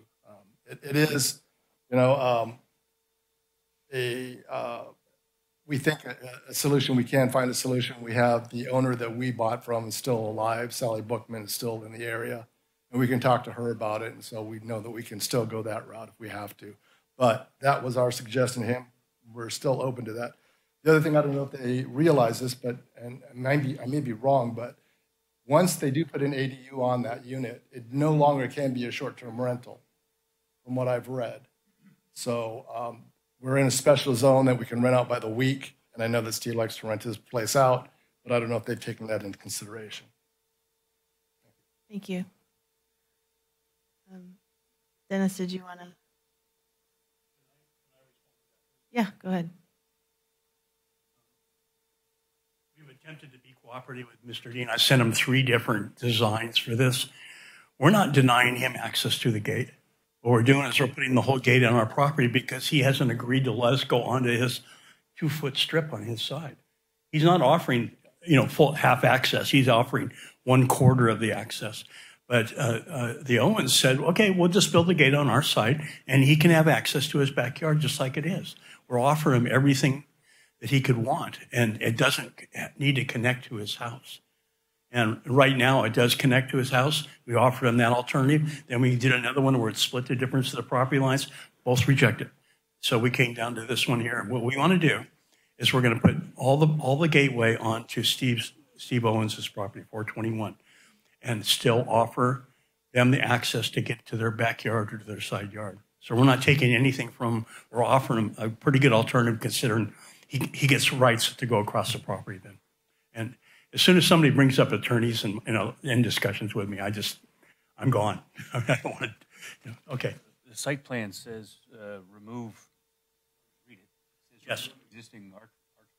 Yes, we're going to remove it and then put all the gate onto Steve Owens' property. We're doing all the favors in the world for this gentleman. So you're moving this, you're physically moving the existing arch roughly 2 feet to the north. That is correct, yes. And that's what it shows on my site plan. So now you need attorneys to give him, whatever it's called, perpetual access to They can go do that. But what we're offering him is a pretty good bundle here. That he doesn't have to use any of his property. He doesn't have to attach to his property, to his house. And we're offering him full access through the gate. So he can, if he wants to legally gain that, he can do that. So you're offering basically to keep what's there existing, not to remove the arch. No, what's there now, it splits the property line. It's about 1 foot onto his property and it's 2 feet onto Steve's property. Because most of the walkway there isn't Steve's property. There's 5 feet on one side and 1.5 feet on the other. He doesn't have a walkway back there. Right. That's the problem. But what we're doing, we're not denying him to have a walkway. We're going to put a new gate in. We're going to put it on Steve's property, and he's going to have access to it. Okay. Thank you. Thank you. Is that? I'm a little. Okay, one more thing. We actually have photos that show that the previous property owners, when they put in the concrete, how they put the concrete up. Steve's property, they put a small strip. The rest of the property was paved by people that had our home because it's all the way back. So we already have photos. We've already talked to attorneys.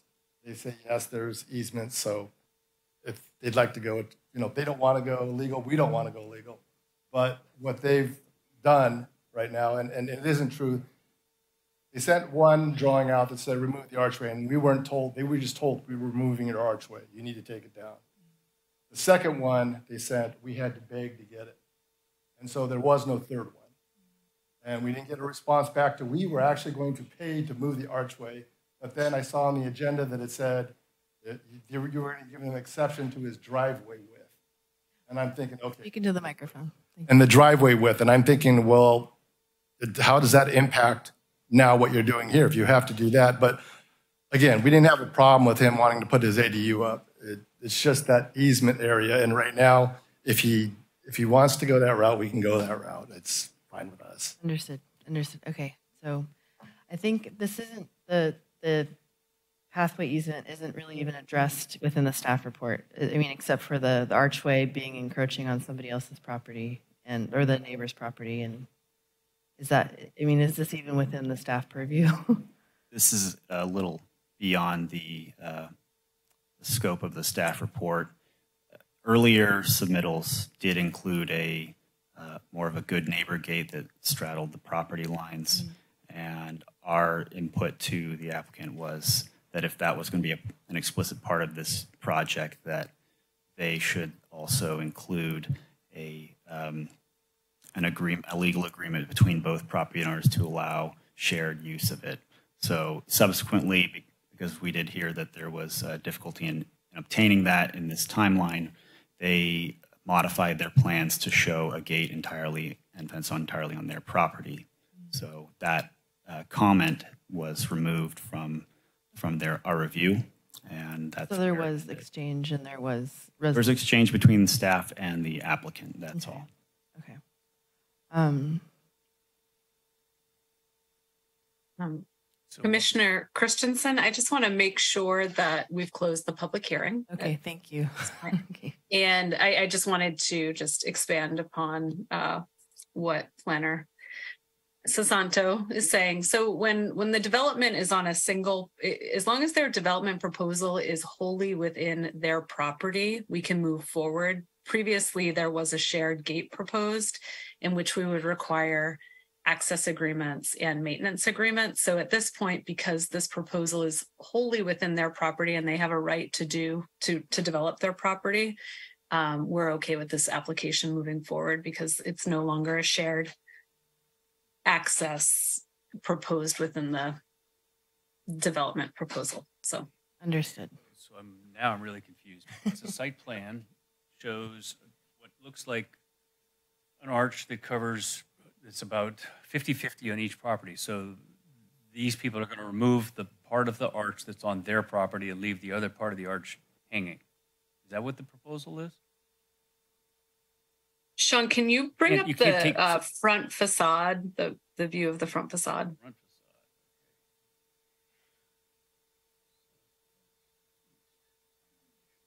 Yeah, there's a fence and gate there. We have the proposed elevations in the presentation. Is that what you were referring to? Or I was thinking just from the street view.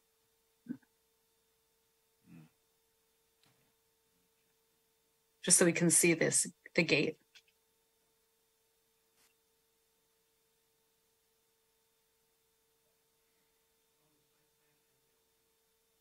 I see the little archway. So it's a little hard to see. We could magnify that for you, but you can see the archway. Can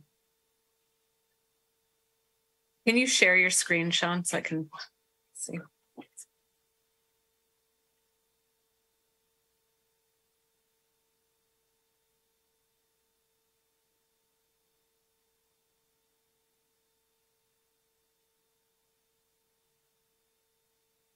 Okay.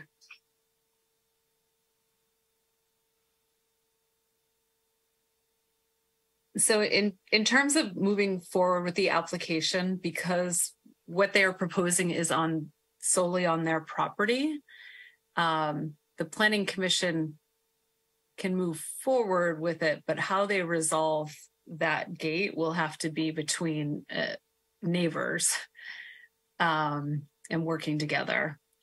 Because that's a private property matter where they have a shared gate. And my understanding from the knowledge that we had is that we didn't have any evidence of an easement. So if there is an easement there, then this may modify the plans, and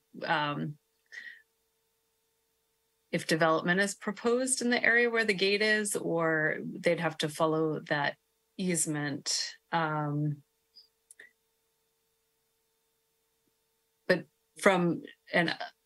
Sean, my understanding is that from staff's knowledge, there's no easement in place. We were suggesting an easement prior for the maintenance and access if they were to have a shared gate. So this will have to be resolved between the two neighbors, independent of the application.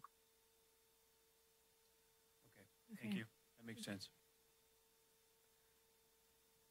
Do we want to bring it back to any more discussion, or are we ready to make a motion?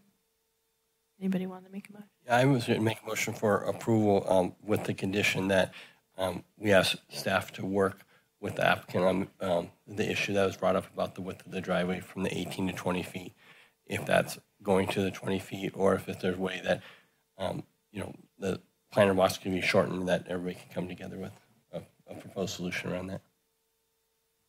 So let me understand, because I agree with Architect Norton. This street is pretty crowded, so the turning radius issue is a difficult one off of Riverview onto the property. You're saying basically have an angle to be 20 feet at the street and then angling down to 18 as you go towards the ADU? Well, I think there's two things I heard was to go to 20 feet, or that those planter boxes were shortened so that it would help with the turning radius. So one of those two options can be worked out.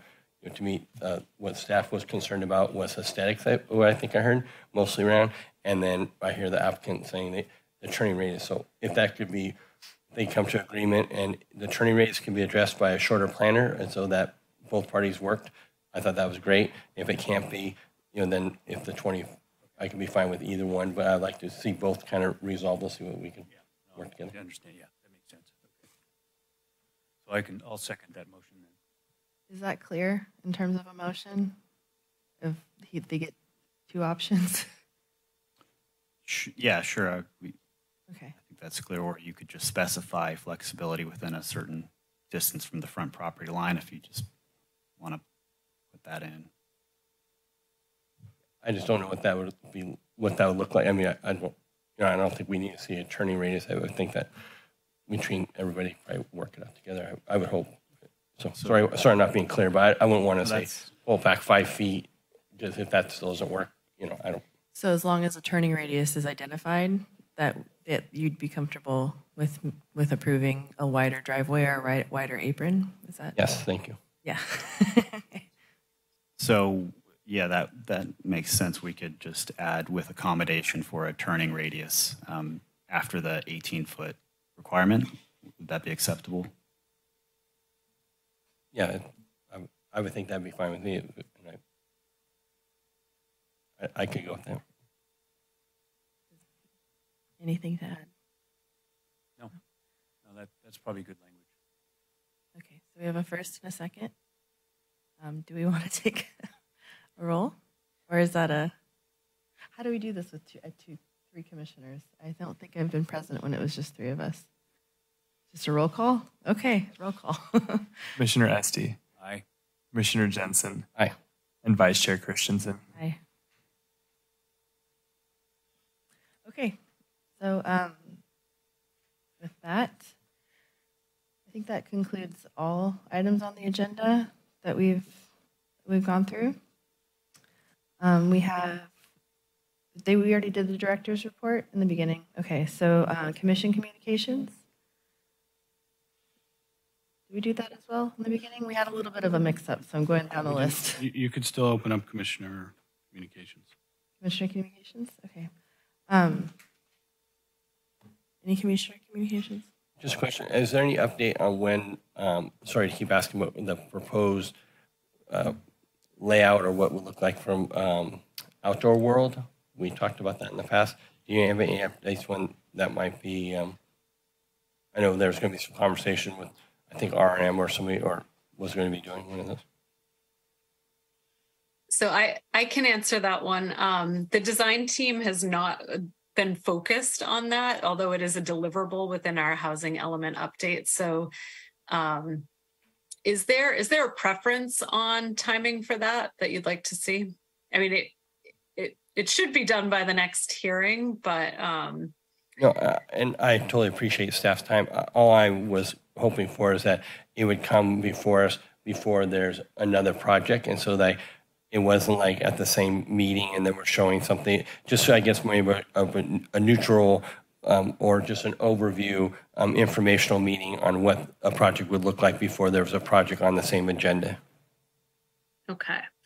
I'm hoping that is completed by the October 19th special meeting because it's one of their deliverables within their project, but they haven't, I'll ask for another update on that. So, but hopefully you see it on the 19th.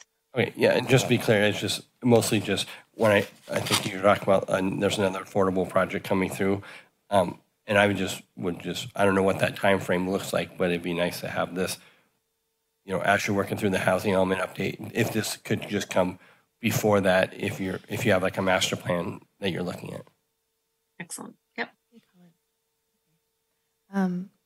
Okay, anything else? Nope. Good. Okay. And we're adjourned. Thank you. Thank you.